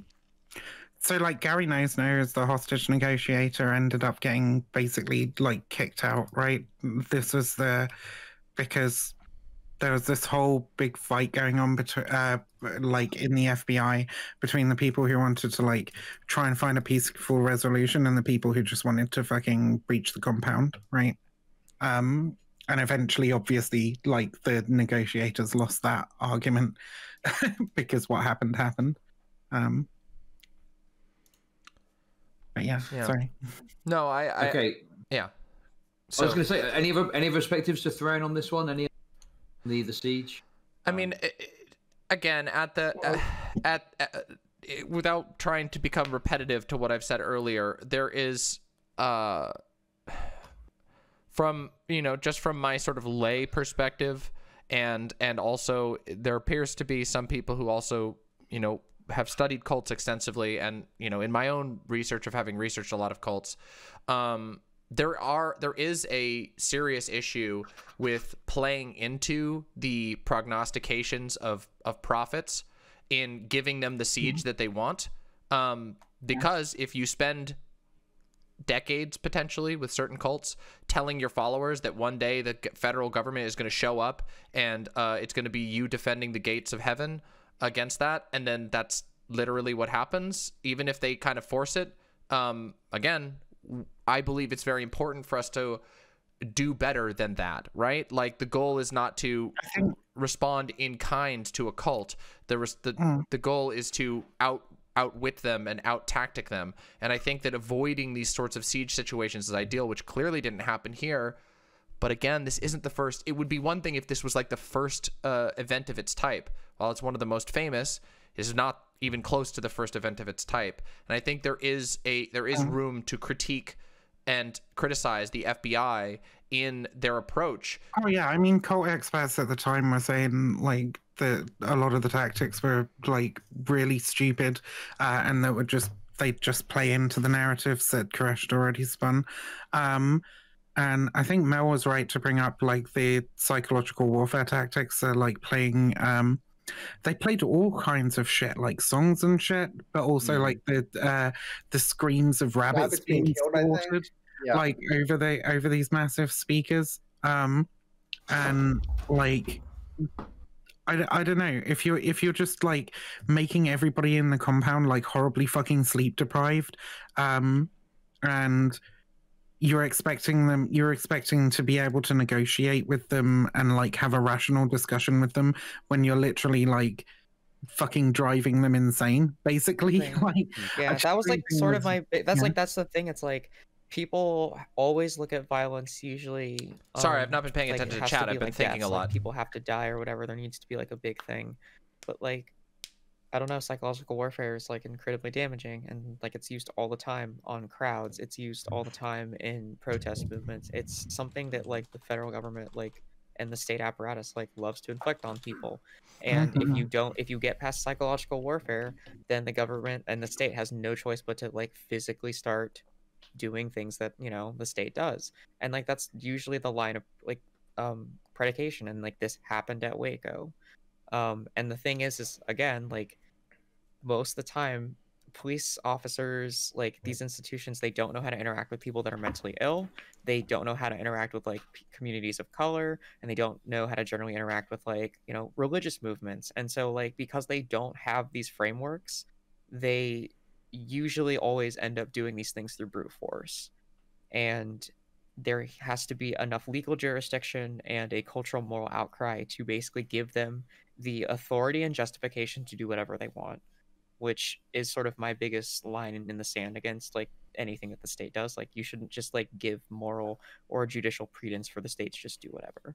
And like, that's why white supremacists and white power groups think they can just kind of do whatever now, because like, hey, Waco was a success in a way. Now we can just do, like, we've seen this play out over and over and over again. Well, and I'd have to say, like, utilizing psychological warfare tactics is a really good way to also play into the exact paranoias, fears, and conspiracies that are peddled by, well, like Alex Jones, let's say, who was there, let's recall. And even if there is Alex Jones paid to have the fucking new Branch Davidian church set up, didn't he, afterwards? Oh, I'm not sure about that particular fact. He was involved in that too. Yeah, but I think that it's... Oh. No, sorry, continue, Demon. I'll make your point and then, yeah. Oh, I was going to say, I mean, I think these sorts of things are genuinely concerning. Regardless of, like, I think there's a concern in like, downplaying or minimizing the use of psychological warfare against victims of a cult. I mean, let's recall, like, and this was not unknown at the time, but I mean, sleep depriving people has been well researched as a way to basically guarantee that someone behaves irrationally, and the government certainly knows this, and that it makes you wonder, like I would assume this sort of thing is the matter of incompetence and cruelty, as sort of normalized cruelty. But for many people, that is a very understandable point where they can spin off into saying that this is some form of like malice or conspiracy, and that does fuel stuff. I mean, I can't imagine the sort of trauma that would even be inflicted on the biggest victims there, the children. Like, they're being subjected to psychological torture, and I do think that's very concerning. And was it even necessary? I don't think there's a good case to be made for that. That has a pretty bad effect, right? Like, the trade-off of perhaps having, perhaps the feds could argue, oh, well, maybe we needed to do this. But if it was unnecessary, well, you've now played into the decades of conspiratorial screeching of right-wing's group with something that's a matter of verifiable fact and public record. That's very bad. So this is something, this is one of the points I think people should take more seriously in looking back at events like Waco, that these sorts of psychological and cruel tactics can have a blowback on a cultural level that is unintended and can lead down the road to more extreme situations, in addition to potentially making the situation at hand worse. Okay, brilliant. So what I want to do is just throw it over, because I want to throw it over to Know Nothing and Mouthy Infidel. Do you have any disagreements with the points that are being made, or anything else you want to add? Not really. No. I mean, the idea that, like, this is what I call a major bad walk back, isn't by the way. particularly controversial. I mean, the ATF literally updated their guidelines like after the raid, because Waco it was was so poorly justified. handled. Like, nobody here is, like, I think, disagreed with that at any point. Demon Mama, if you want to bring up when I did that, feel free to. Okay, listen. I think we sorted that out at the beginning. I think there's a little bit of fast and loose being played here, inability to admit when you may have been an edgy boy on Twitter or whatever. Like, no, I admitted earlier in the panel that the wording of that tweet was vague, and I immediately clarified it several times. There was a lot of similar things. I'm just saying that, like, this is... Anyway, Twitter. You can't... Look, we're past this. I mean, as long as you're willing to say now that there's no contention over the fact that the FBI, in fact, did not do everything right and was not completely justified in all their actions, as long as you're willing to acknowledge that. They really Well, there's a fucked up. difference between the two. Like, you can be wrong and still justified in your action. Like, I think the FBI was justified in doing what it thought it needed to do to save the children, right? I mean, problem what would you? They used psychological warfare on that's... children. They threw that all out the door. Like, yeah, you like, can't there's multiple. We've now acknowledged multiple. We've all. What do you mean? There's been consensus on this panel so far on multiple things that the FBI we can all pretty much agree they did wrong. And, like, those things. No, there's a difference between wrong and justified. If they they're not justified. If this had been different, if they had airstruck the facility, and you still said, well, we needed to stop the Branch Davidians. Are we still, even though that was a wrong choice, is that still justifiable? I think this is stretching the meaning of the word justifiable. I think it's fair to say this was not okay. These things were not okay to employ. I agree it wasn't okay. If So they then it's not justified. If they use psychological warfare on those children, and then every single cult member walked out of that building, just can't be it wrong. still would have been unjustified. Those people are traumatized. Yeah, that's where I disagree. Well, okay, this is just, to me, this just sounds like an inability to be wrong. So you just think that state violence is okay? What do you mean? You're using the word justified to mean different things. This is boring. You're talking. Yeah, that's what I'm saying. Okay. I mean, I want to. No, not really. Ever so slightly on this, the whole you think state violence is okay thing. In the absence of another structure, another authority that can intervene in a situation that we all fucking agree needed some intervention. The FBI and the ATF are the people who basically had to intervene in that situation. And in that sense, I do think that they were justified in intervening. It's just that's kind of where it ends. Everything else is very debatable and and a lot of it is completely unjustified. The way that they chose to intervene is just terrible. Thank you. Right. I guess if you want to talk about in this particular instance, I don't necessarily disagree with anybody. But if we want to talk about it in the abstract, framing it, or in the abstract, I'm a fucking anarchist. Obviously, I'm not down with this fucking state violence. Right, and that's in the far-flung fucking utopia, maybe we'll have some kind of community self-defense force that can deal with these things. But that's I'm just stating because I'm stating because there is obviously given the evidence in the situation that we have, my opinion on that in particular, and then there's my broader opinion of state violence bad, ooh, it's not good, but that's I said, those are two completely different conversations, and I don't want them to be conflated by mouthy or no nothing. That's all. That's reasonable. What was I conflating? I just don't want my arguments conflated. I'm not saying that you did. I'm just saying for future reference for anyone that just wants to make sure that they have clarity for things that I say. And as long as we can, I think it is important to be able to distinguish clearly the difference between everything that happened was justified and certain actions were justified or intervention was just justified. But I don't think that it is responsible, honest, correct, good to give blanket justification for everything that unfolded, especially when there are actions that are pretty agreeably non-justifiable. So that's as long as we're clear and in agreement on that, then sure. Yeah, I think the problem with the siege is that all the actions that they took, the cutting off of water and power, the blowing shit through speakers and so on, all of this stuff really fucking hurt their ability to negotiate. All of this consistently playing into the fucking apocalyptic narrative that Koresh had already spun. Right.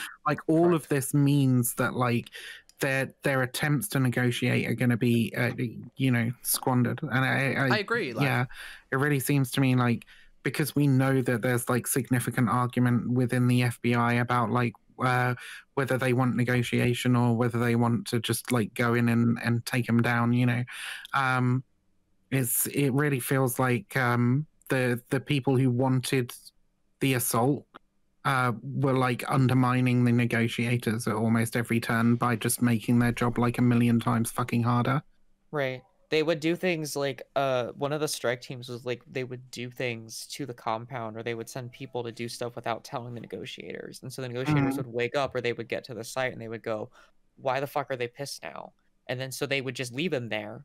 Well, we thought you weren't trying hard enough. We're getting pressure from Washington and Janet Reno and all these people, so we want you to do more. So they would basically just sorry, carry on. No, yeah, no. I just they the feds put them in a precarious situation. And a lot of the negotiators just didn't have choices. They basically were okay, this is the best of what you got, and it was never ever acceptable. Pretty much after the middle of the siege. And actually, I hadn't thought about this before, but it goes beyond like the siege and the assault itself, because when I was talking earlier about like the hostage negotiator who was speaking to Koresh, who didn't have accurate information on how the people in the choppers were armed, like it seems kind of obvious to me that like divide between them, like prohibited certain information being shared between them, which not only undermined the hostage negotiators' abilities to do their job, but it also helped spawn some of the fucking conspiracy theories about Waco that persist to this day. Like this had like long-reaching, far-reaching consequences. So like, if anything, like the FBI and ATF needed to have like unified purpose, and like fighting amongst themselves while they were trying to deal with this incredibly difficult situation. Like, yeah, just it is so dumb. It's so dumb, and it's been and like we all agree that the mistakes were made, but it's not just that mistakes were made. It seems like there's some kind of like there's like the cultural pressures. There's the bickering between them. There's like this structural shit that's wrong here that just like that caused it all to go the way that it did. Yeah. Well, yeah, and I think there's a couple of things to build onto that. Is like, I mean, again, this is all in the context of this being a 52-day siege. There is really, in my opinion, no excuse that over the course of 52 days that the federal agencies, who are the authorities, they are supposed to be the authorities, it would be irresponsible or that it would be like unfair to claim that some of their actions were not justified or were not grossly incompetent. I think that that's a fair claim, especially when you take it in a broader history of how these organizations have engaged in the past, that there were incidents that had occurred in recent memory. Some of the same people were even involved, and the same mistakes were made again, which resulted in deaths. And it starts to bring genuine questions about the seriousness with which this sort of internal ideology of these organizations is taken, like as to whether like how much value is being put on the life of these innocents versus ending a form of rebellion. And I do think that those considerations are very important because, again, it has now led to us having to grapple with a lot of similar movements since. And I find it, I do believe there are very big problems with the way that the federal government has handled splinter, rebellious, anti-government groups, especially cults in the past. You can even look into this with another group that had a very different history, like Scientology. A lot of people don't know this, but like L. Ron Hubbard's house was after he had run-ins with the law on multiple occasions and began to teach his followers that like, oh, the government's going to come for us. Like his house has towers in it that were built specifically to be able to house machine guns, and like these are the sorts of things that can be spun up and used by these cults. So the federal authorities that are supposed to handle these things should be held to a high standard, in my opinion. Okay, so I feel like we're reaching some consensus and agreement. We'll talk about the final thing, and then that I think will be it. So the final aspect to this is obviously the raid that occurred at the end of the siege. So I'm just interested, obviously we've spoken about the fire. I just want to talk a little bit about the tactics and the strategies that were engaged in, why this raid following the siege came about, whether that was justified, if there was another solution. What do people think about that? Yeah, I think the biggest problem with the raid was that it happened 2 days after they had finally gotten like someone who's like an expert on like the Bible or whatever to talk to Koresh and give him an alternate explanation to his Bible passage that made him believe that there needed to be a violent end to the whole ordeal. And Koresh actually said he was convinced and said, okay, you know what? Let me make an alternate manuscript of what my beliefs are now with the nonviolent ending part.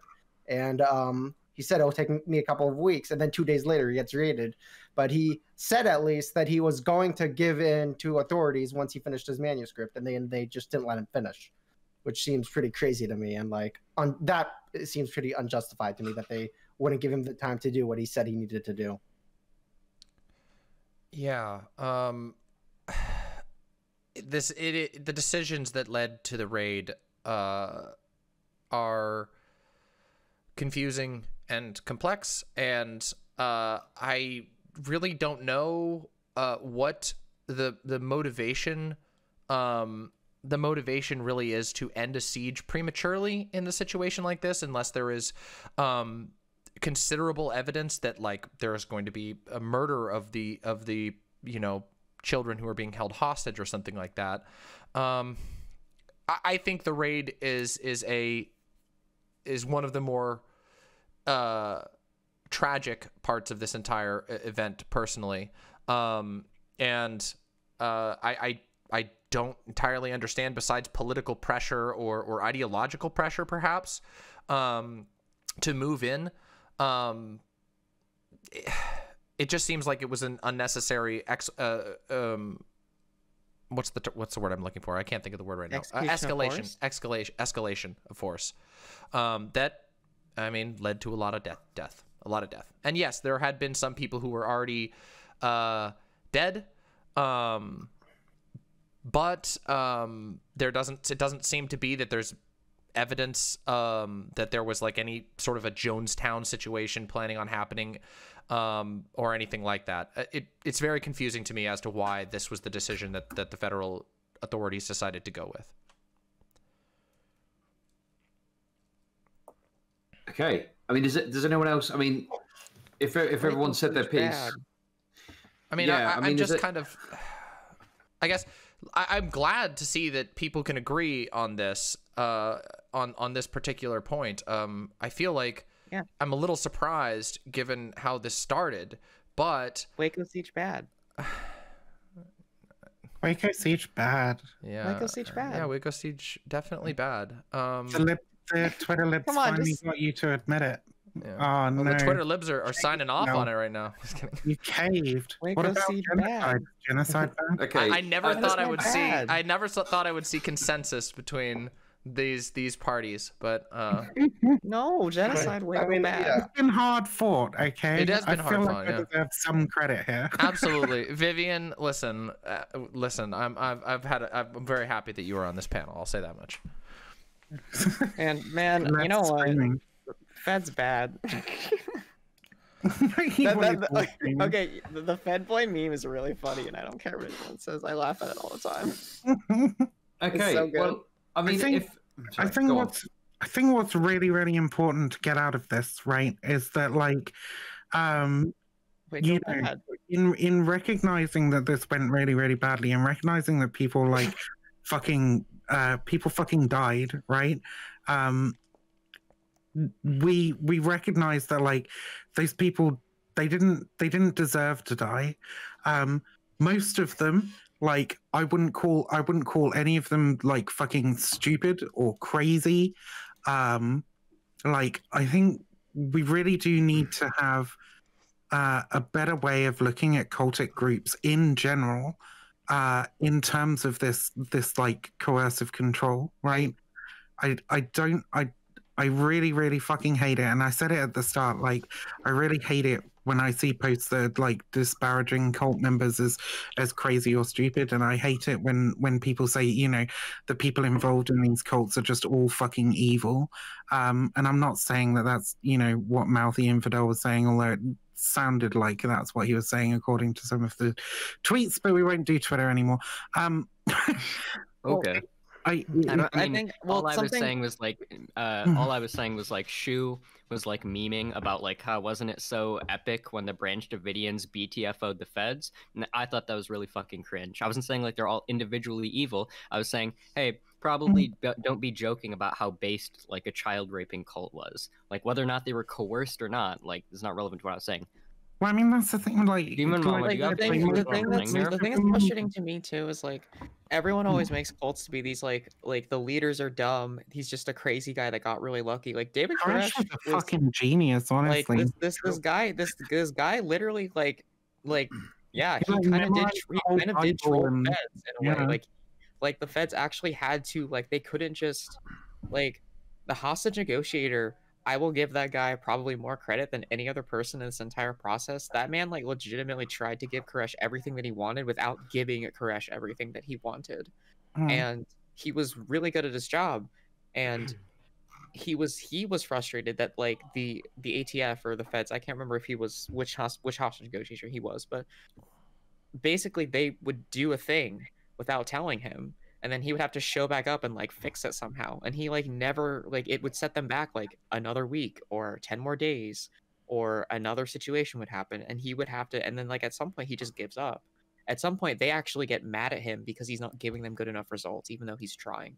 And he's not even an expert in cults. Like he was pretty much he wasn't like an unknown or anything, but like this wasn't his shtick. They just knew that he was good at this. So they were like, hey, we don't negotiator. yeah, like the FBI even admitted at the beginning that they had no idea how to deal with these people. So they're like, we're just gonna find the best person that we have open right now, and they just found this dude and brought him. And even he was just like, we need to get so much better at identifying, like apocalypticism, in movements as well. Like, you know, this is why I get really frustrated when people start calling things a death cult on Twitter. This is a fucking debate that I could have with Mindwaves and just shout at him for a couple of hours, because, you know, he posted the whole, like, what was it, conservatism's a death cult thing the other day, right? I think we need to be a lot, you know, people sort of, it doesn't seem to me like people take cults seriously, right? Which maybe that's my bias because I take them very seriously. But like when you say something like conservatism's a death cult, it's like, no, it's fucking not. It's fucking not. Like death cult is like a millenarianist apocalyptic cult that is like obsessed with like mass death to bring about a new millennium or a new age, like the Branch Davidians were, or it's a cult that is like specifically obsessed with death and like worshipping death, right?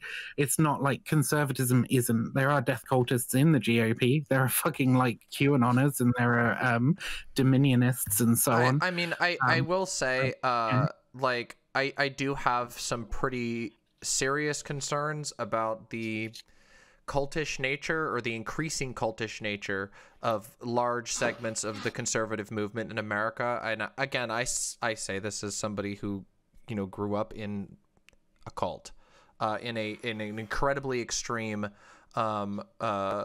Christian movement that was convinced that the rapture was going to happen. This was normal discussion when I was a child. I mean, I distinctly remember going on a long drive to a Christian camp.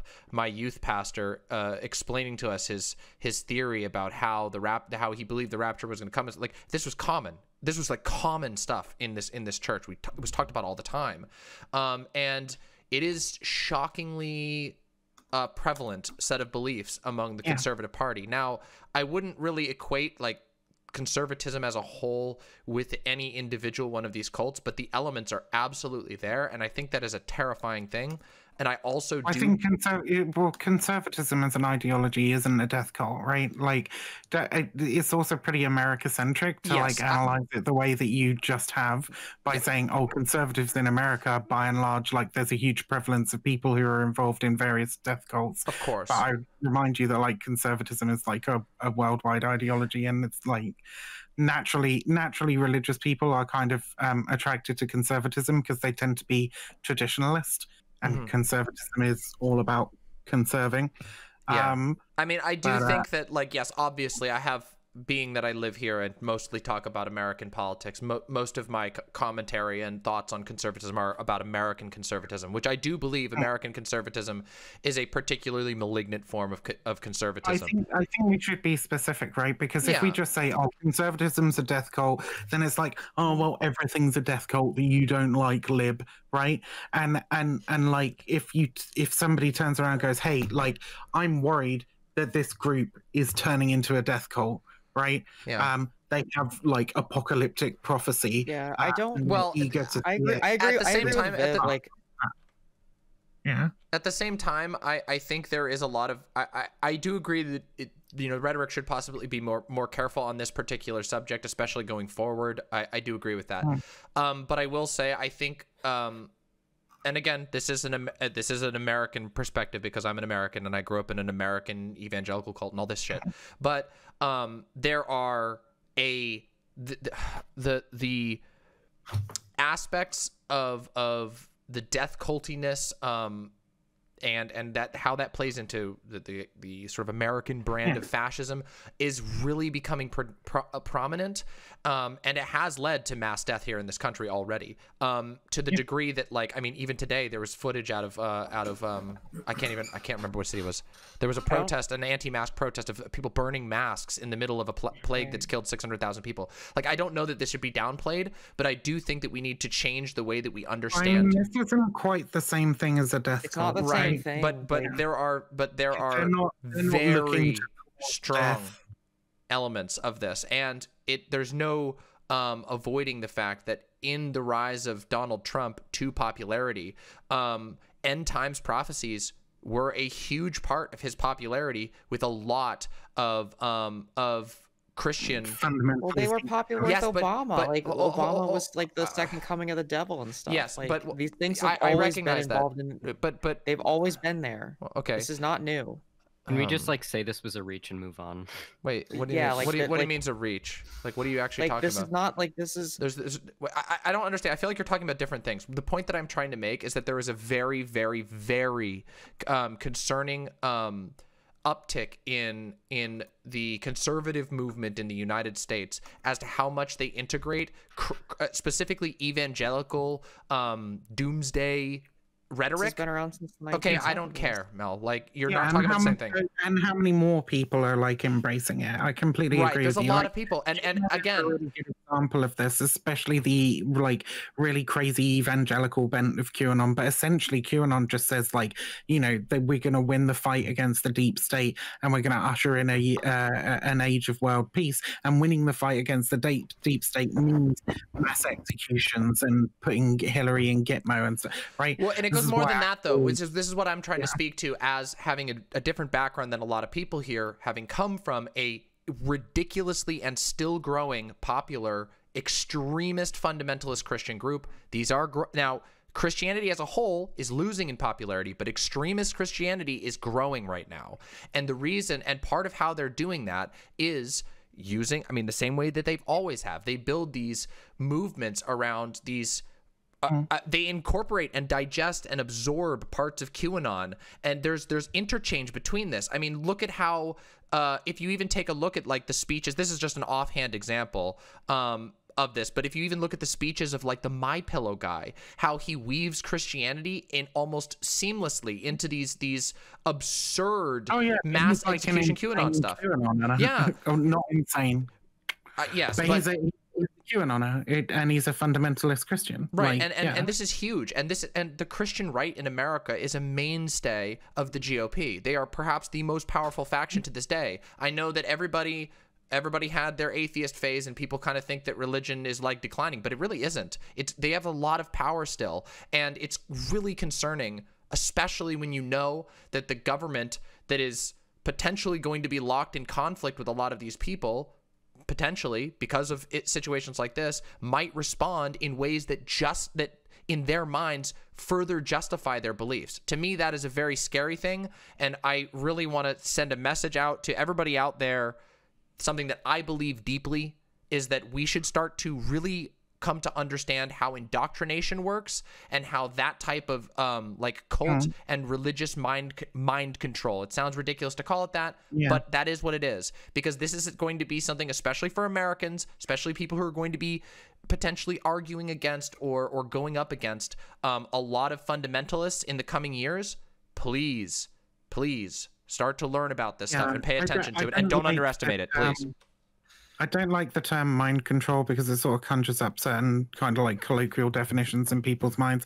I tend to use like either coercive control or like thought control because I think they're more helpful at like communicating. I'm not Yeah, having a that's go fair. at you. No, that's perfectly fair. Okay. That would use the term mind control. I think when communicating to the layperson, I think those kinds of terms are better. Yeah, usually what I would say is something like indoctrination. Sorry, I was expecting this to go for about 2 hours, and I don't know. We've over that now. And we're kind of moving. So basically, I think we kind of established and covered the main stuff. Does anyone else have anything to add on the main topics or any other contention they want to discuss before we wrap things up? Can somebody go into Chud's should chat we do and like a final statement and drop my outro or links? something? Yeah, Please? let's do that. Mod, maybe No, that's fine. That's fine. If everyone's happy to do that, I think else I don't want to talk about, but it doesn't seem like there is. So, what I'll do, I'll start in the bottom left, and we'll go around one by one. So, Mouthy Infidel, do you want to give any final thoughts, and then just give yourself like a shield? Okay. Yeah, sure. I mean, just like a brief overview. I think that the initial search warrant was justified. The ATF involving themselves in what was going on with the Branch Davidians was justified. I think the Branch Davidians were the ones who lit the fire. I think the ATF fucked up in a variety of ways, which is why the government subsequently updated their guidelines as a result of what happened. Yeah, and I don't think any of this is particularly controversial, so... Okay, and give yourself a shield. Oh, so your channel and whatnot. Yeah, sure. I'm Mouth the Infidel. That's what my YouTube channel is called. Usually I don't talk about cults. Usually I tend to talk about like using arguments to justify like good economic policy and civil rights stuff.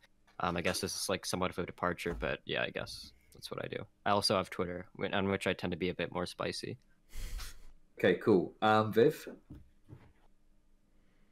Me? Oh, yeah, just a little bit more empathy for members of cults and stuff. And if you want to learn how to do that, how to acquire that empathy, I'd suggest you follow me on Twitch, Twitter, and YouTube.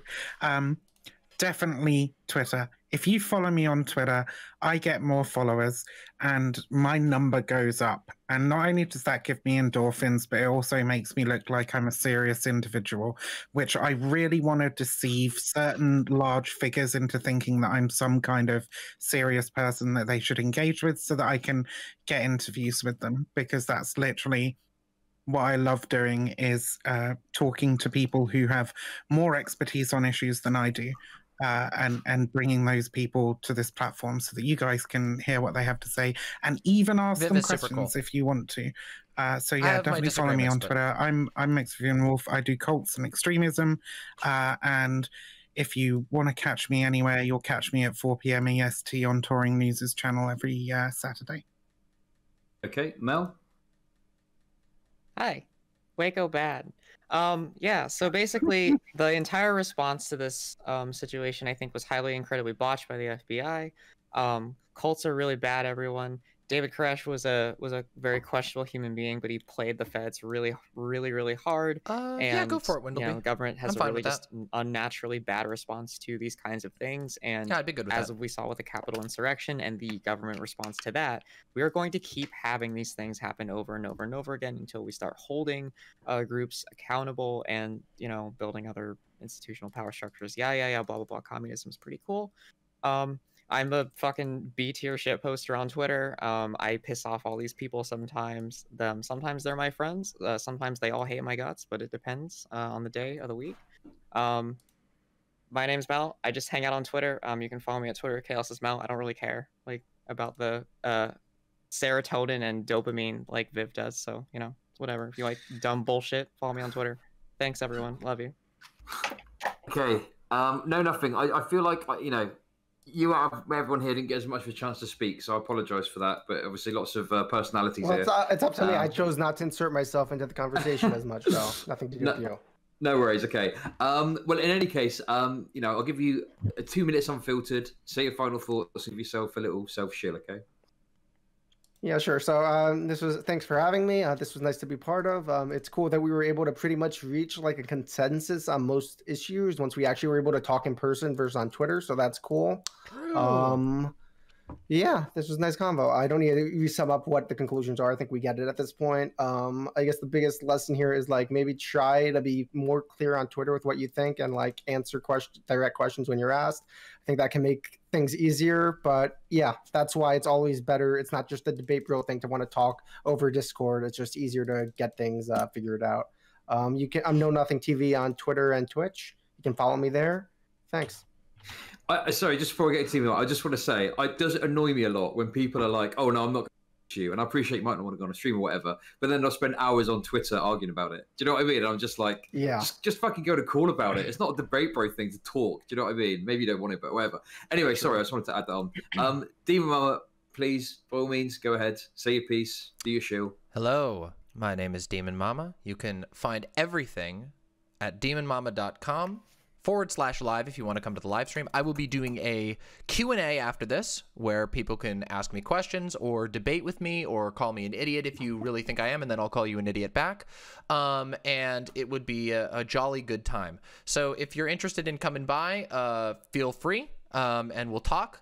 And yeah, I guess my general conclusion here is I was very happy to see that we were able to talk about some serious issues after we got through the initial blood at the beginning. I as you know, I'm a large critic of Twitter, so I have my imps code for a reason, because I think that oh yeah, it's demonmama.com/live. Somebody told me I didn't actually say the URL. Sorry, but yeah, Twitter is a place where it's very easy to put up a big front and be a goofball and shit post and say stupid things that then you weasel out of or walk back on or whatever. But people should do that less, and also have conversations like this, because then actual ideas get discussed and a whole bunch of people learn stuff, which I think probably happened for a lot of people in the audience today. If you want to learn more, come on by my stream, and thanks for having me on, Judd. No worries. Thanks very much. Right, that's it. Panel's done. Thanks for coming by. I really appreciate it. Okay. That's it now, okay? Thanks for thanks so much for coming on. I really appreciate it. Thanks for coming on, hashing out your differences, and I'm sure I'll speak to you all soon, okay? No, nothing bad. Thank you. Bye. Oh my god, okay. That's later. Bye-bye. All right. That was fun, huh? I told you it was gonna be bloody.